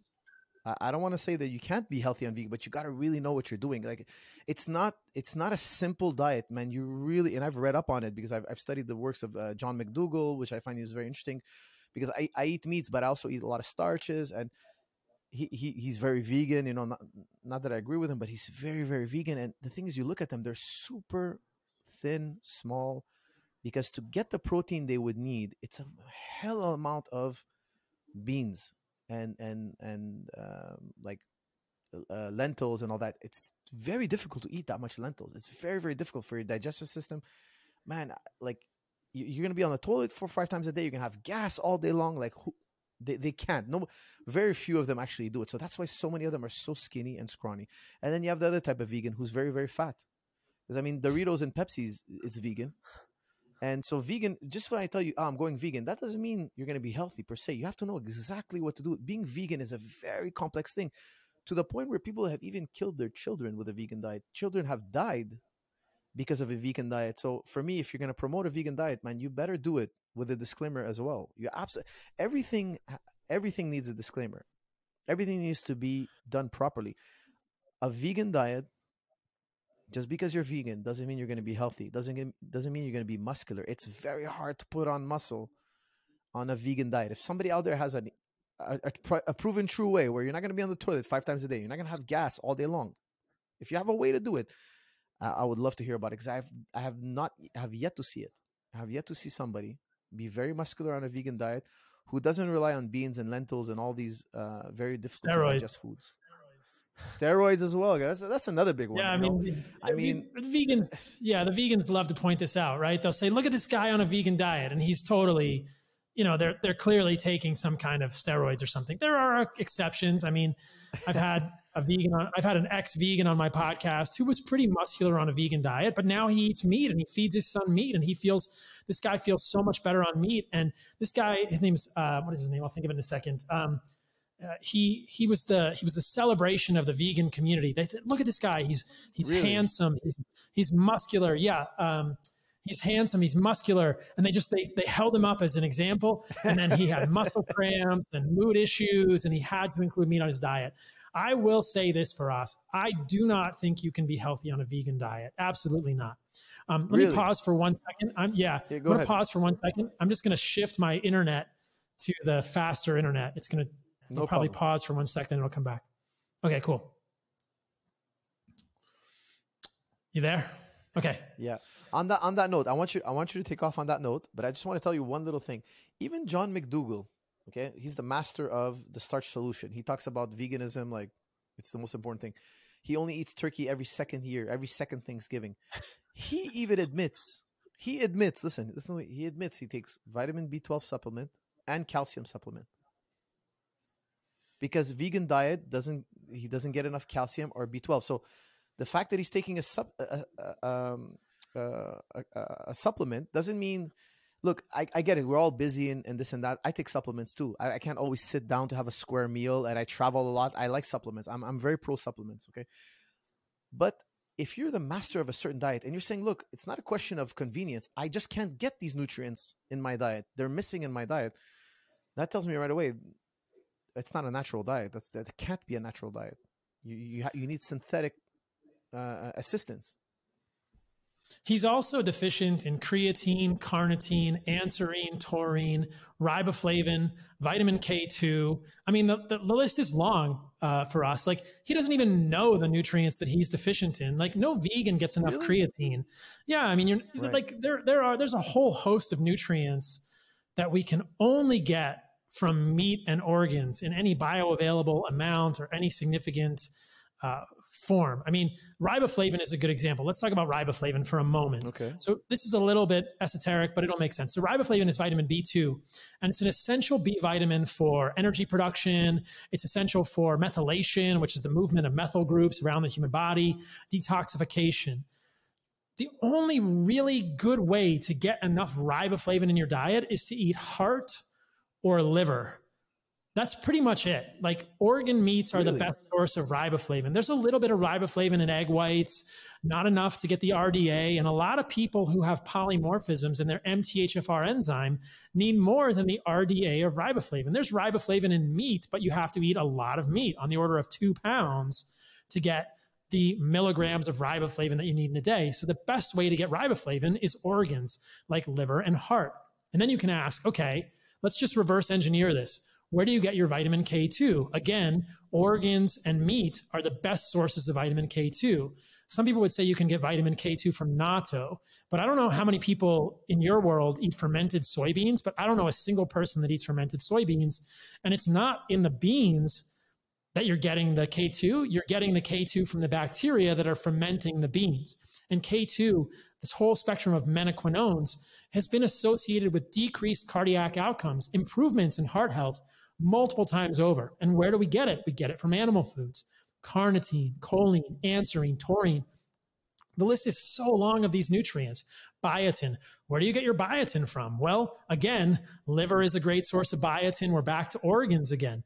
Then there's all these other benefits. So it's really interesting when you think about vegans. Number one, they don't even understand how many nutrients they're deficient in.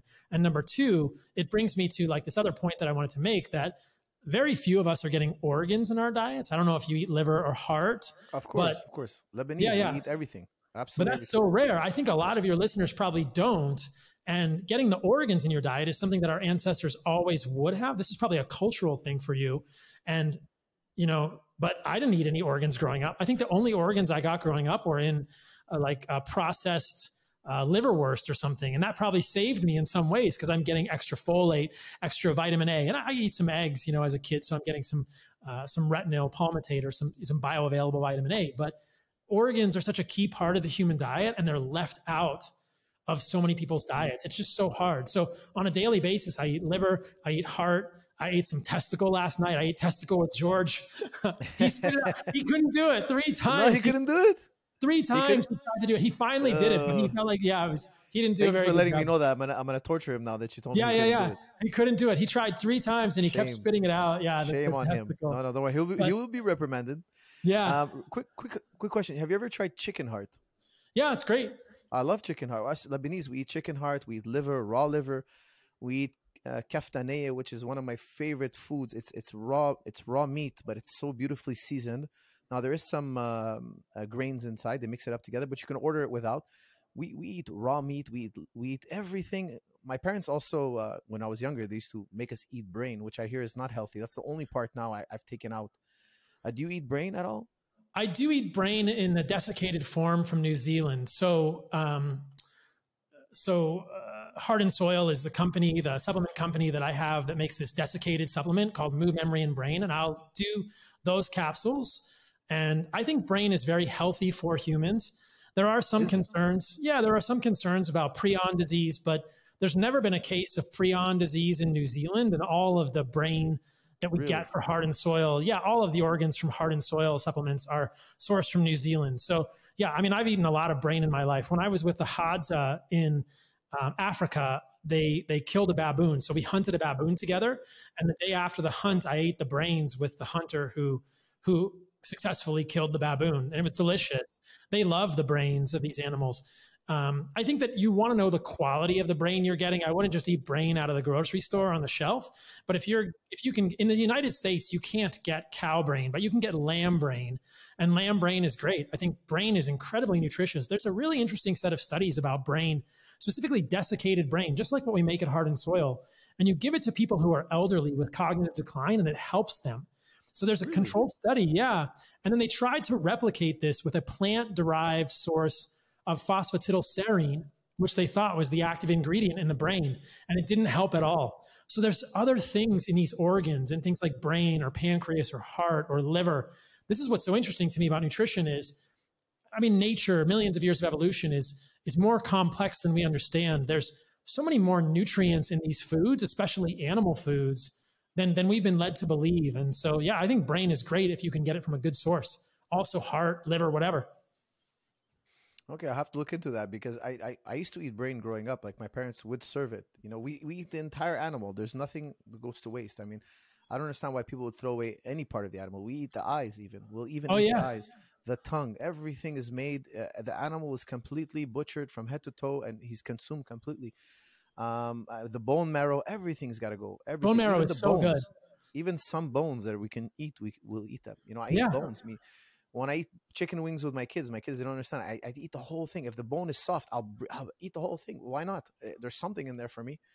And I think it's very important this because you never know what the body needs. Food is complex. Nobody understands nutrition completely. We only have an idea and we have to experiment. And you know, my background's in philosophy. I got my bachelor's in Concordia from in philosophy, and I love the Hippocrates. What he said, he says, "Let food be thy medicine, and thy medicine be thy food." Like, what's the best medicine out there? Well, it depends what ails you. You got to think of food as medicine. Like, for instance, like Jordan Peterson, he needed a particular medicine, and he found what works for him. I don't believe there's one medicine out there for everybody. You know, food, you have to think about it as medicine. And I think if people take that approach a little bit more, they'll be more relaxed with different diets, because people are almost very religious with their diets. Oh, you're a vegan, you're a carnivore, you're this type of person. It's like, relax, you know, this is what works best for me. I have no problem with vegans. I personally don't. I'll sit down and talk with a vegan. I have no issues whatsoever. Like, I don't take it personal if they don't eat meat. Like, it doesn't bother me in the least, so long as they don't, you know, try to force their way of thinking on me. But if that's what works for them, good for them. If the guy's a carnivore, like, I wouldn't tell Jordan Peterson he's wrong. If he's telling me that, hey, I was suicidal, I didn't sleep for 30 days, and thank God I discovered this diet, who am I to tell him that this is completely wrong and he's out to lunch, etc.? Doctors don't know everything. They cannot solve your problems with certainty. They're experimenting just as much as everybody else. So if you discover a different way that works for you, you should go for it. Now, I'm sure you've heard of more stories like Jordan Peterson. Have you come across other cases like that? I'm sure a lot of people reach out to you. And oh, so many. I mean, there was just a reel we did on Instagram. A guy got post-streptococcal glomerulonephritis and acute kidney failure after COVID and strep throat. He let us share his story, and it was incredible. I mean, it's otherwise healthy guy, 34-year-old man, and got COVID, then got strep throat, and his kidneys completely shut down, right? Completely shut down. And he changed his diet. So the full story is that after he had this kidney shutdown, he was in the hospital. He has this rash from autoimmune issues. He's on dialysis. He's on immunosuppressive drugs to protect his kidneys. And his doctors tell him, you're going to need to be on these drugs for your whole life. And he's not getting any better. And then he changes his diet. He goes first paleo.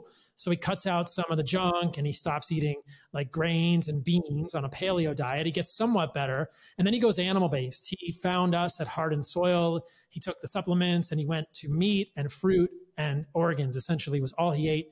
And he completely recovered. Gotten it back, normal kidney function, off all of his meds. But I mean, what's cool about Heart and Soil is that through that company, we hear thousands of anecdotes, right? We get emails every day from people. We have like a whole staff of health coaches that are free, whether somebody takes our supplements or not, that we have a free staff of health coaches that just help people, because that's a really cool thing about having a business is you can pay health coaches because you have a business, and then that helps people in general. So we hear from people every single day, things like that, like libido issues. The coolest ones for me are the stories of people who are able to conceive, women who are infertile, and they try everything. They try acupuncture, they try, everything. They try detoxification, and then they eat organs and they change their diet, and then they get pregnant. It's so cool. Dementia improvement, every autoimmune disease under the sun, Crohn's, ulcerative colitis, lupus, which is the women that you heard on the doctors had lupus, Sjogren's. Oh, yeah, that's right. Okay. Yeah, Sjogren's, macular degeneration, fatigue, fibromyalgia, thyroid issues, libido, erectile dysfunction, rheumatoid arthritis, osteoarthritis, insomnia, mood issues, depression, anxiety, bipolar.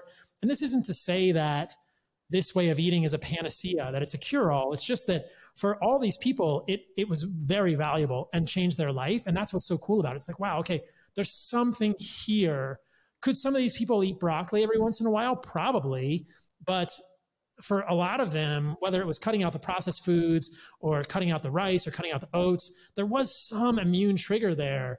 We've seen so many cool things get better. And so this has really been super meaningful for me, because that's why I went into medicine, right? My dad was a doctor. I wanted to do good work in medicine. I've always thought about this differently than my colleagues. I wanted to understand what caused chronic illness. I didn't just want to know what type of drug to give people. That was never interesting to me. Before I went to medical school, I was a physician assistant. I did cardiology, and I learned really well what blood pressure meds to give people, what statins to give people, what meds to give people. But I didn't really understand what was causing atherosclerosis. And then I went back to medical school because I wasn't satisfied with my work as a PA.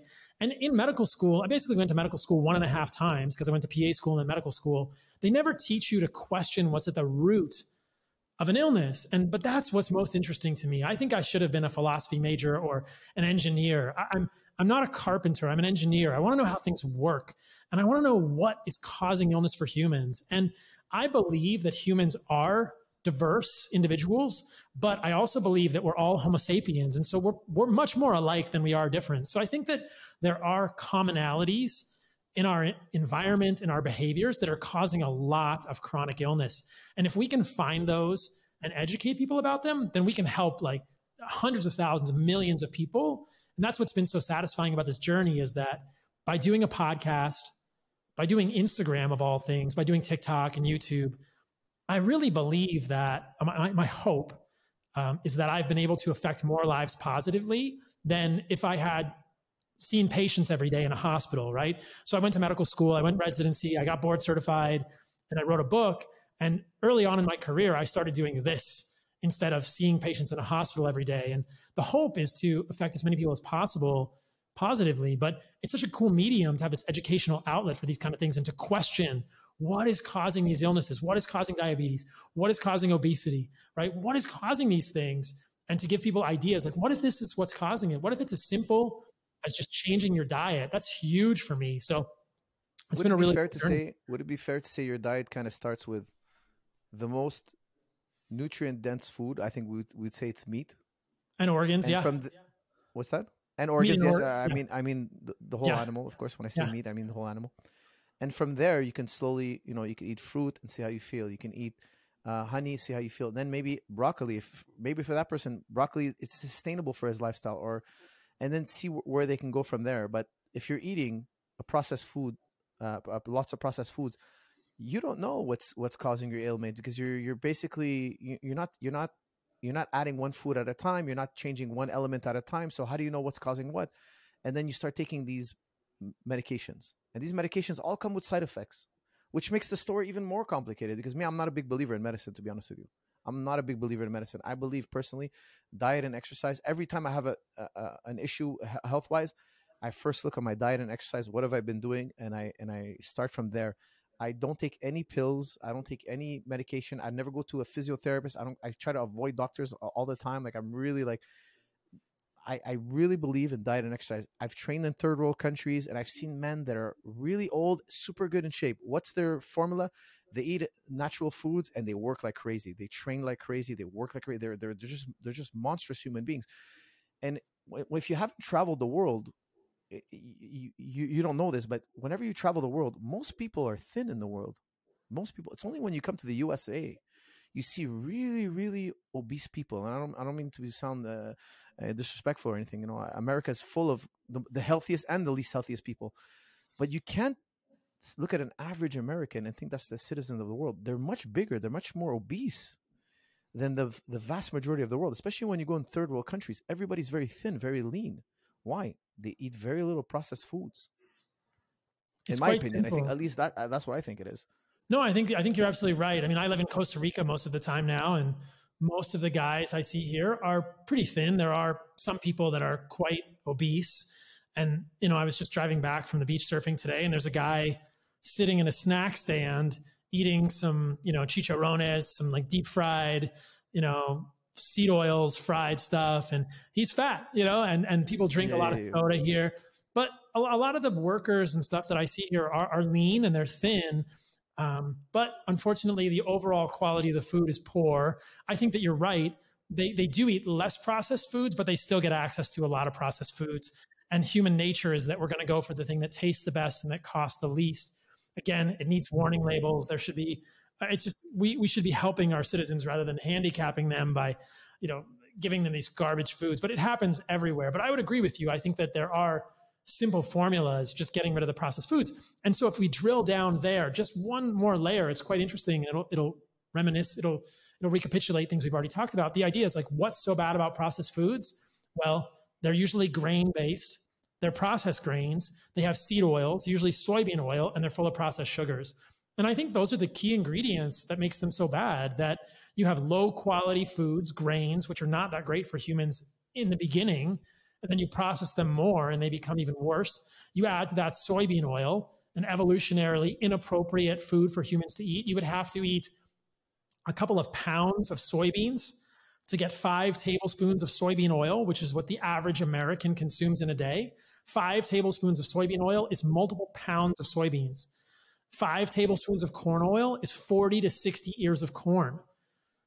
5 tablespoons of sunflower seed oil is 1.5 pounds of husked sunflower seeds.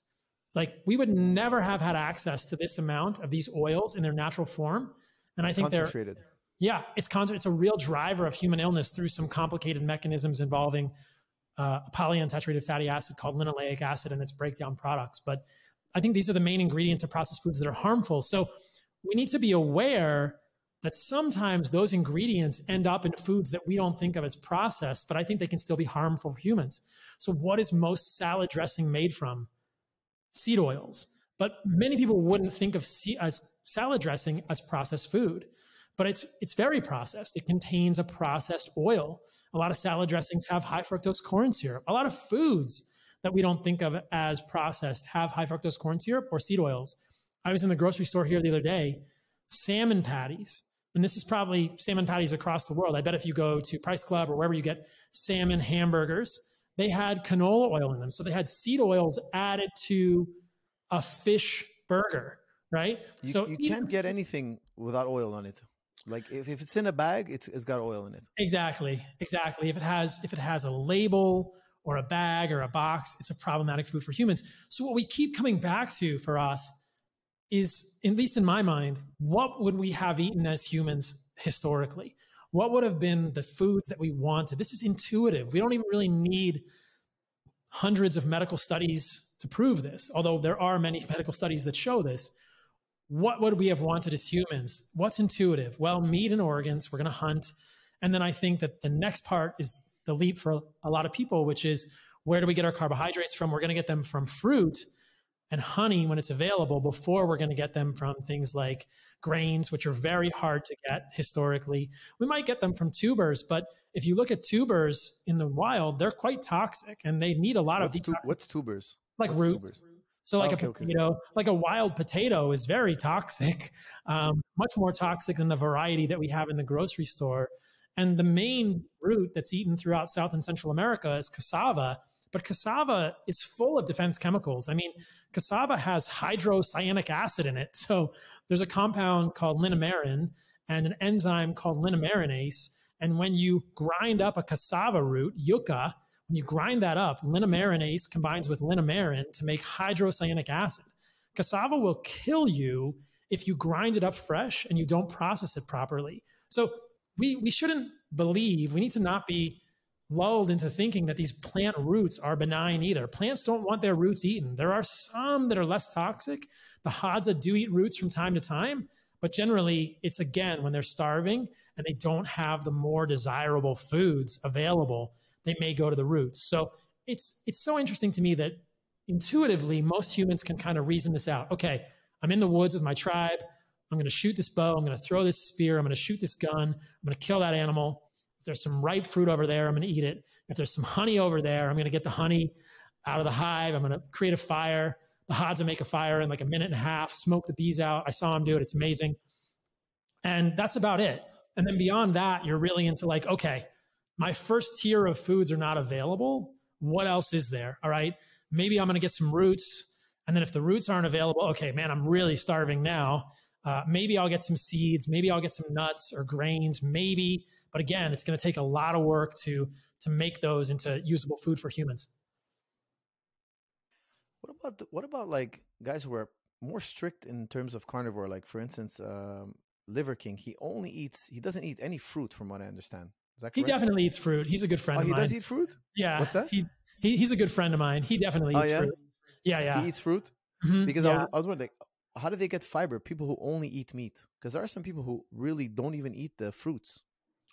Yeah. So Liver King eats, he calls them carbs. So we don't eat the same way. And this is a common okay. What's the difference? It's a common point of contention between he and I when we hang out. And I see him a lot when I'm in Texas. Really? He eats potatoes. But I don't think those are ideal. We talked about why. But he will get his carbohydrates from things like sweet potatoes or white potatoes. That's the main difference, is that he's going to eat those. He doesn't eat grains. And I know his diet pretty well, but he will eat fruit when it's available. And he definitely eats honey and maple syrup. Yeah. Right. But how much potatoes and fruit is he eating? Like, is it a daily thing? Because I haven't done a lot of research on him. I watched a video or two. From what I saw, he was only eating meat, and I saw the maple syrup. But other than that, I saw him only eating meat. So you're saying he eats potatoes as well? Yeah, he definitely on a regular basis? Yeah, every day. Wow. Okay. So yeah, because you need those carbs. It's important. It's very hard to live off zero carbs. I agree. I experienced it. Many people experience it. Yeah, I agree completely. I think that, yeah. Years ago, I came across, this is like 20 years ago, I came across a guy who was promoting a all meat diet, and I ate only steak for 9 days. I could only make it to the 9th day. Now, the guy didn't elaborate on eating organs. He was like, just eat red meat. And by the 9th day, I was so acidic. I was so tired. I was so dysfunctional that I couldn't continue. Like, especially doing MMA, the sport we're in, it's so difficult to go with zero carbs. I mean, it's undoable. That's why I gently nudged George away from that when he said, I want to do carnivore. And I was like, let me give you everything I know, but add some fruit to your diet. I didn't want him to do strict carnivore. Though there are people who do it temporarily, they cycle it. But I think for some people, myself, it sounds like for you, the transition into ketosis is more rocky than it is for other people. There are people in the carnivore community who have only eaten meat for years, and they seem to do fine. But I think that they're like Jordan Peterson. Peterson claims he only eats meat, but he's not wrestling. He's not boxing. He's not exactly. He's not into sports. Exactly. So I would think you'd need some carbohydrates if you're going to be active. Like, you're surfing every day, you need some carbohydrates. I feel better with them. Yeah, absolutely. My electrolytes are better, which is manifested as no muscle cramps. I don't get lightheaded when I stand up. It affects your sleep. It affects your sort of your muscle fullness. You can see it. There's not as many pictures, but there are pictures of me when I was strict carnivore versus now. I'm more vascular now. Your blood volume, it's just like there's a lot of things that are better when you have carbohydrates in your diet because of that postprandial insulin that allows you to hold on to those electrolytes. So, okay, let's run down a typical day of your eating. You wake up in the morning, you're going to go surfing. What do you have for breakfast? So I usually get up around 5 or 5:30 in the morning to go surf. Wow. And it's early. The sun comes up early here. And I do like some light movement, deep squats. I mean, I've shown George some of the movement stuff that I like to do. And then I'll have like maybe a coconut and a tablespoon of honey, and then I go surf. So I don't really even eat much breakfast because I don't want much in my stomach. If I'm digesting food when I'm surfing, I can't hold my breath as long. So not every day do I worry about how long I can hold my breath, but when you're underwater, like, you want to be able to hold your breath without having blood going to your stomach. So I don't eat much before I surf. I'll surf for a couple hours. I'll come back. I usually eat breakfast around 9 a.m. and it's pretty consistent. I eat almost the same thing every day. So on my YouTube, on my Instagram, I've done videos with what I eat, and there's plenty of stuff out there about this, but I'll run it down for you. So usually I start with a smoothie, but my smoothie has kefir. So it's fermented raw milk, fermented raw whole milk, and then some organic fruit, some banana and some pineapple in the smoothie, maybe a little bit of papaya or mango. And then I eat meat, and the meat is usually 3/4 of a pound of grass-fed ground beef, 80-20 ground beef. I'll have a couple of ounces of heart, maybe half an ounce of liver or desiccated organs from Heart and Soil supplements. And then I have butter and salt on all of that. And then I may eat some bone marrow. I've got a bunch of bones in the fridge. Why the butter and salt, if you don't mind? Why the butter and salt? Are you looking for a nutrient or just more calorie or flavor? I want more fat. More fat? But why? More for fat. Calorie? Yeah, just more fat. So I'm full. Yeah. Mm-hmm. Yeah, I generally eat two meals a day, like, 2.5, but basically 2 meals a day. So yeah, so I want the butter and also the nutrients, the butyric acid, the odd chain fatty acids, the stearic acid in the butter, all that stuff is really good. Okay. And then that's my breakfast. When I put it in Chronometer, the breakfast alone is probably close to 1,700 calories. And I don't worry about that. And then that's pretty much it. Then I'll drink some water or some coconuts throughout the day. It's in the afternoon. I might get a little hungry. I might have a small burger or a little more heart, or I'll have a little piece of fruit, and then I eat dinner early. So I like to eat my dinner a few hours before I go to sleep, and I go to sleep early. I don't have kids, so I can go to sleep early. I go to sleep at like 8:30 or 9 o'clock because I'm going to get up at 5 or 5:30 to surf. So I want to finish eating dinner. I want to finish eating dinner by 5 or 5:30 at the latest, which means that I eat dinner at like 4:30, and it's going to be similar to breakfast. I don't have a smoothie at dinner, but I'll have about 3/4 of a pound of grass-fed ground beef or a steak, maybe with butter, depending how fatty the steak is. Even 80-20 ground beef is not fatty enough for me. I want more fat in my diet. If I have a ribeye, it's usually fatty enough and I don't need to add butter to it. I might have some bone marrow at dinner. I'll probably have maybe a grilled plantain with some more butter and salt on it. I may have a little more fruit, and that's it.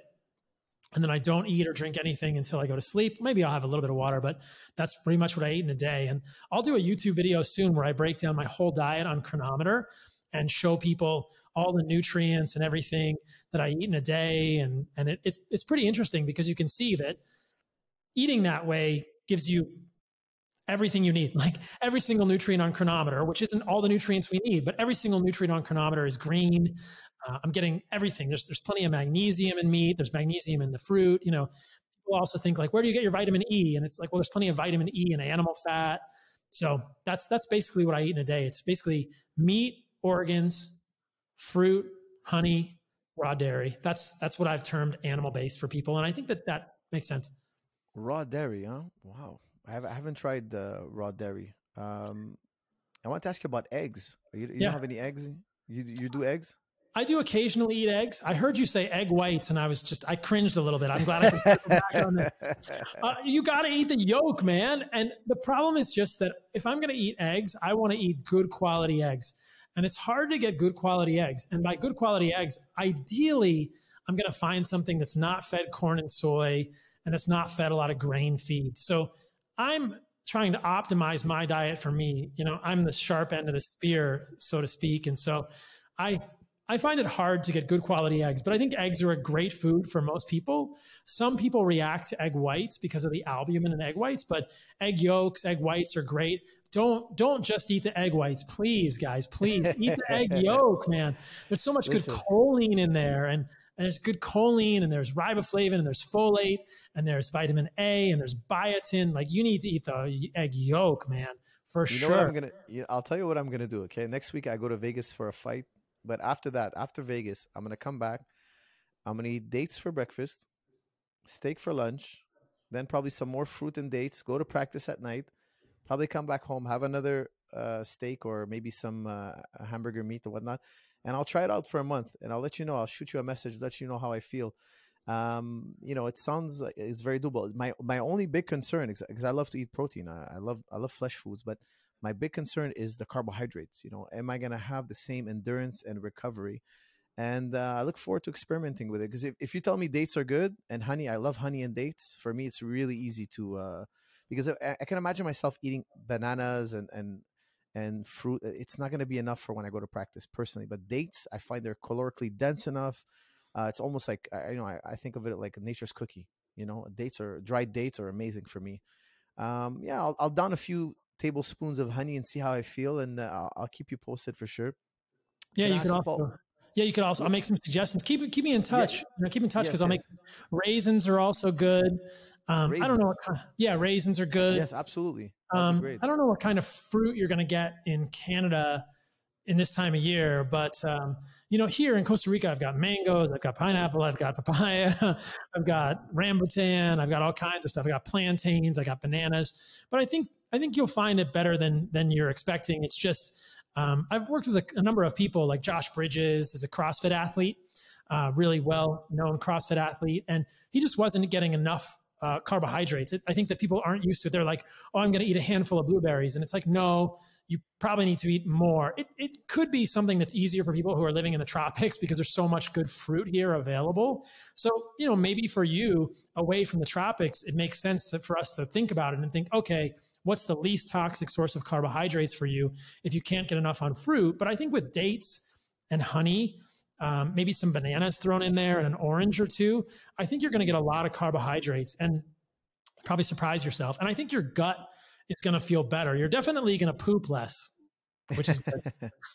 We get our dates from California. Well, I get my dates from California. I used to buy big boxes, so I'll go back to that. It's not a problem for me. I'll get really good source dates. I love the dates. I just want to make sure that it's performance. In terms of performance, being in the gym, being able to do as many rounds as usual.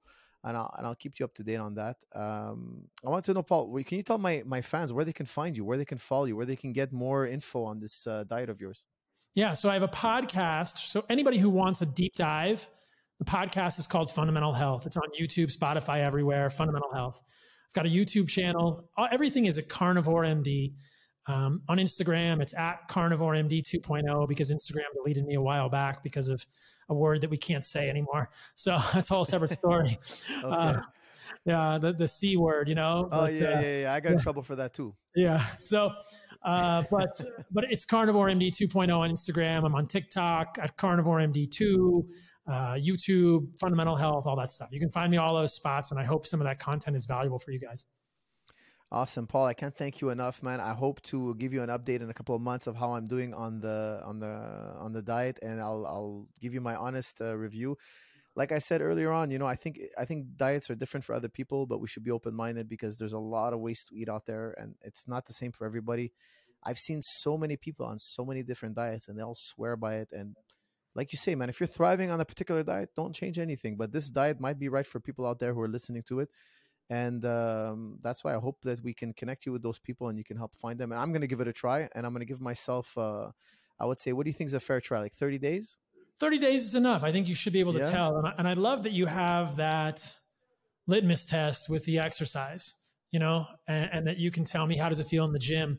When George did it, he felt great in the gym. That's what he told me, at least. He said, I had plenty of energy. He did. He looks amazing. I'm telling you, he's in phenomenal shape. I could put him in a world title fight tomorrow. Honestly, he can do it. I just don't think he wants to be world champion, to be honest with you. It's quite a lifestyle. When you're world champion, you got to be in the gym all the time. You got to be prepping for the next fight. You have a duty to defend your title. They book you a date. There's a lot of pressure. You have to, it's just a whole different lifestyle. But I'm telling you, in my opinion, the guy's phenomenal shape, and has a lot to do with his training and how he takes care of his body. He's very interested in taking care of his body. The guy's religious with the way he he trains and eats and takes care of himself. It's incredible. He's a great example for people. He's a phenomenal example, and so are you. And thank you for making this kind of information available for guys like us who just want to improve. Thanks for having me on, man. It's a pleasure. It's great to connect with you. I've been a fan of your stuff and watched it when I was in medical school doing jiu-jitsu and stuff. And so it's been a real trip connecting with George and now you. So I'm super grateful for all of it and hope it's valuable for your audience. And I hope people will reach out to me on Instagram or reach out to us at Heart and Soil, heartandsoil.co. There's a whole team of health coaches there if you guys have any questions. Amazing. Thank you, Paul.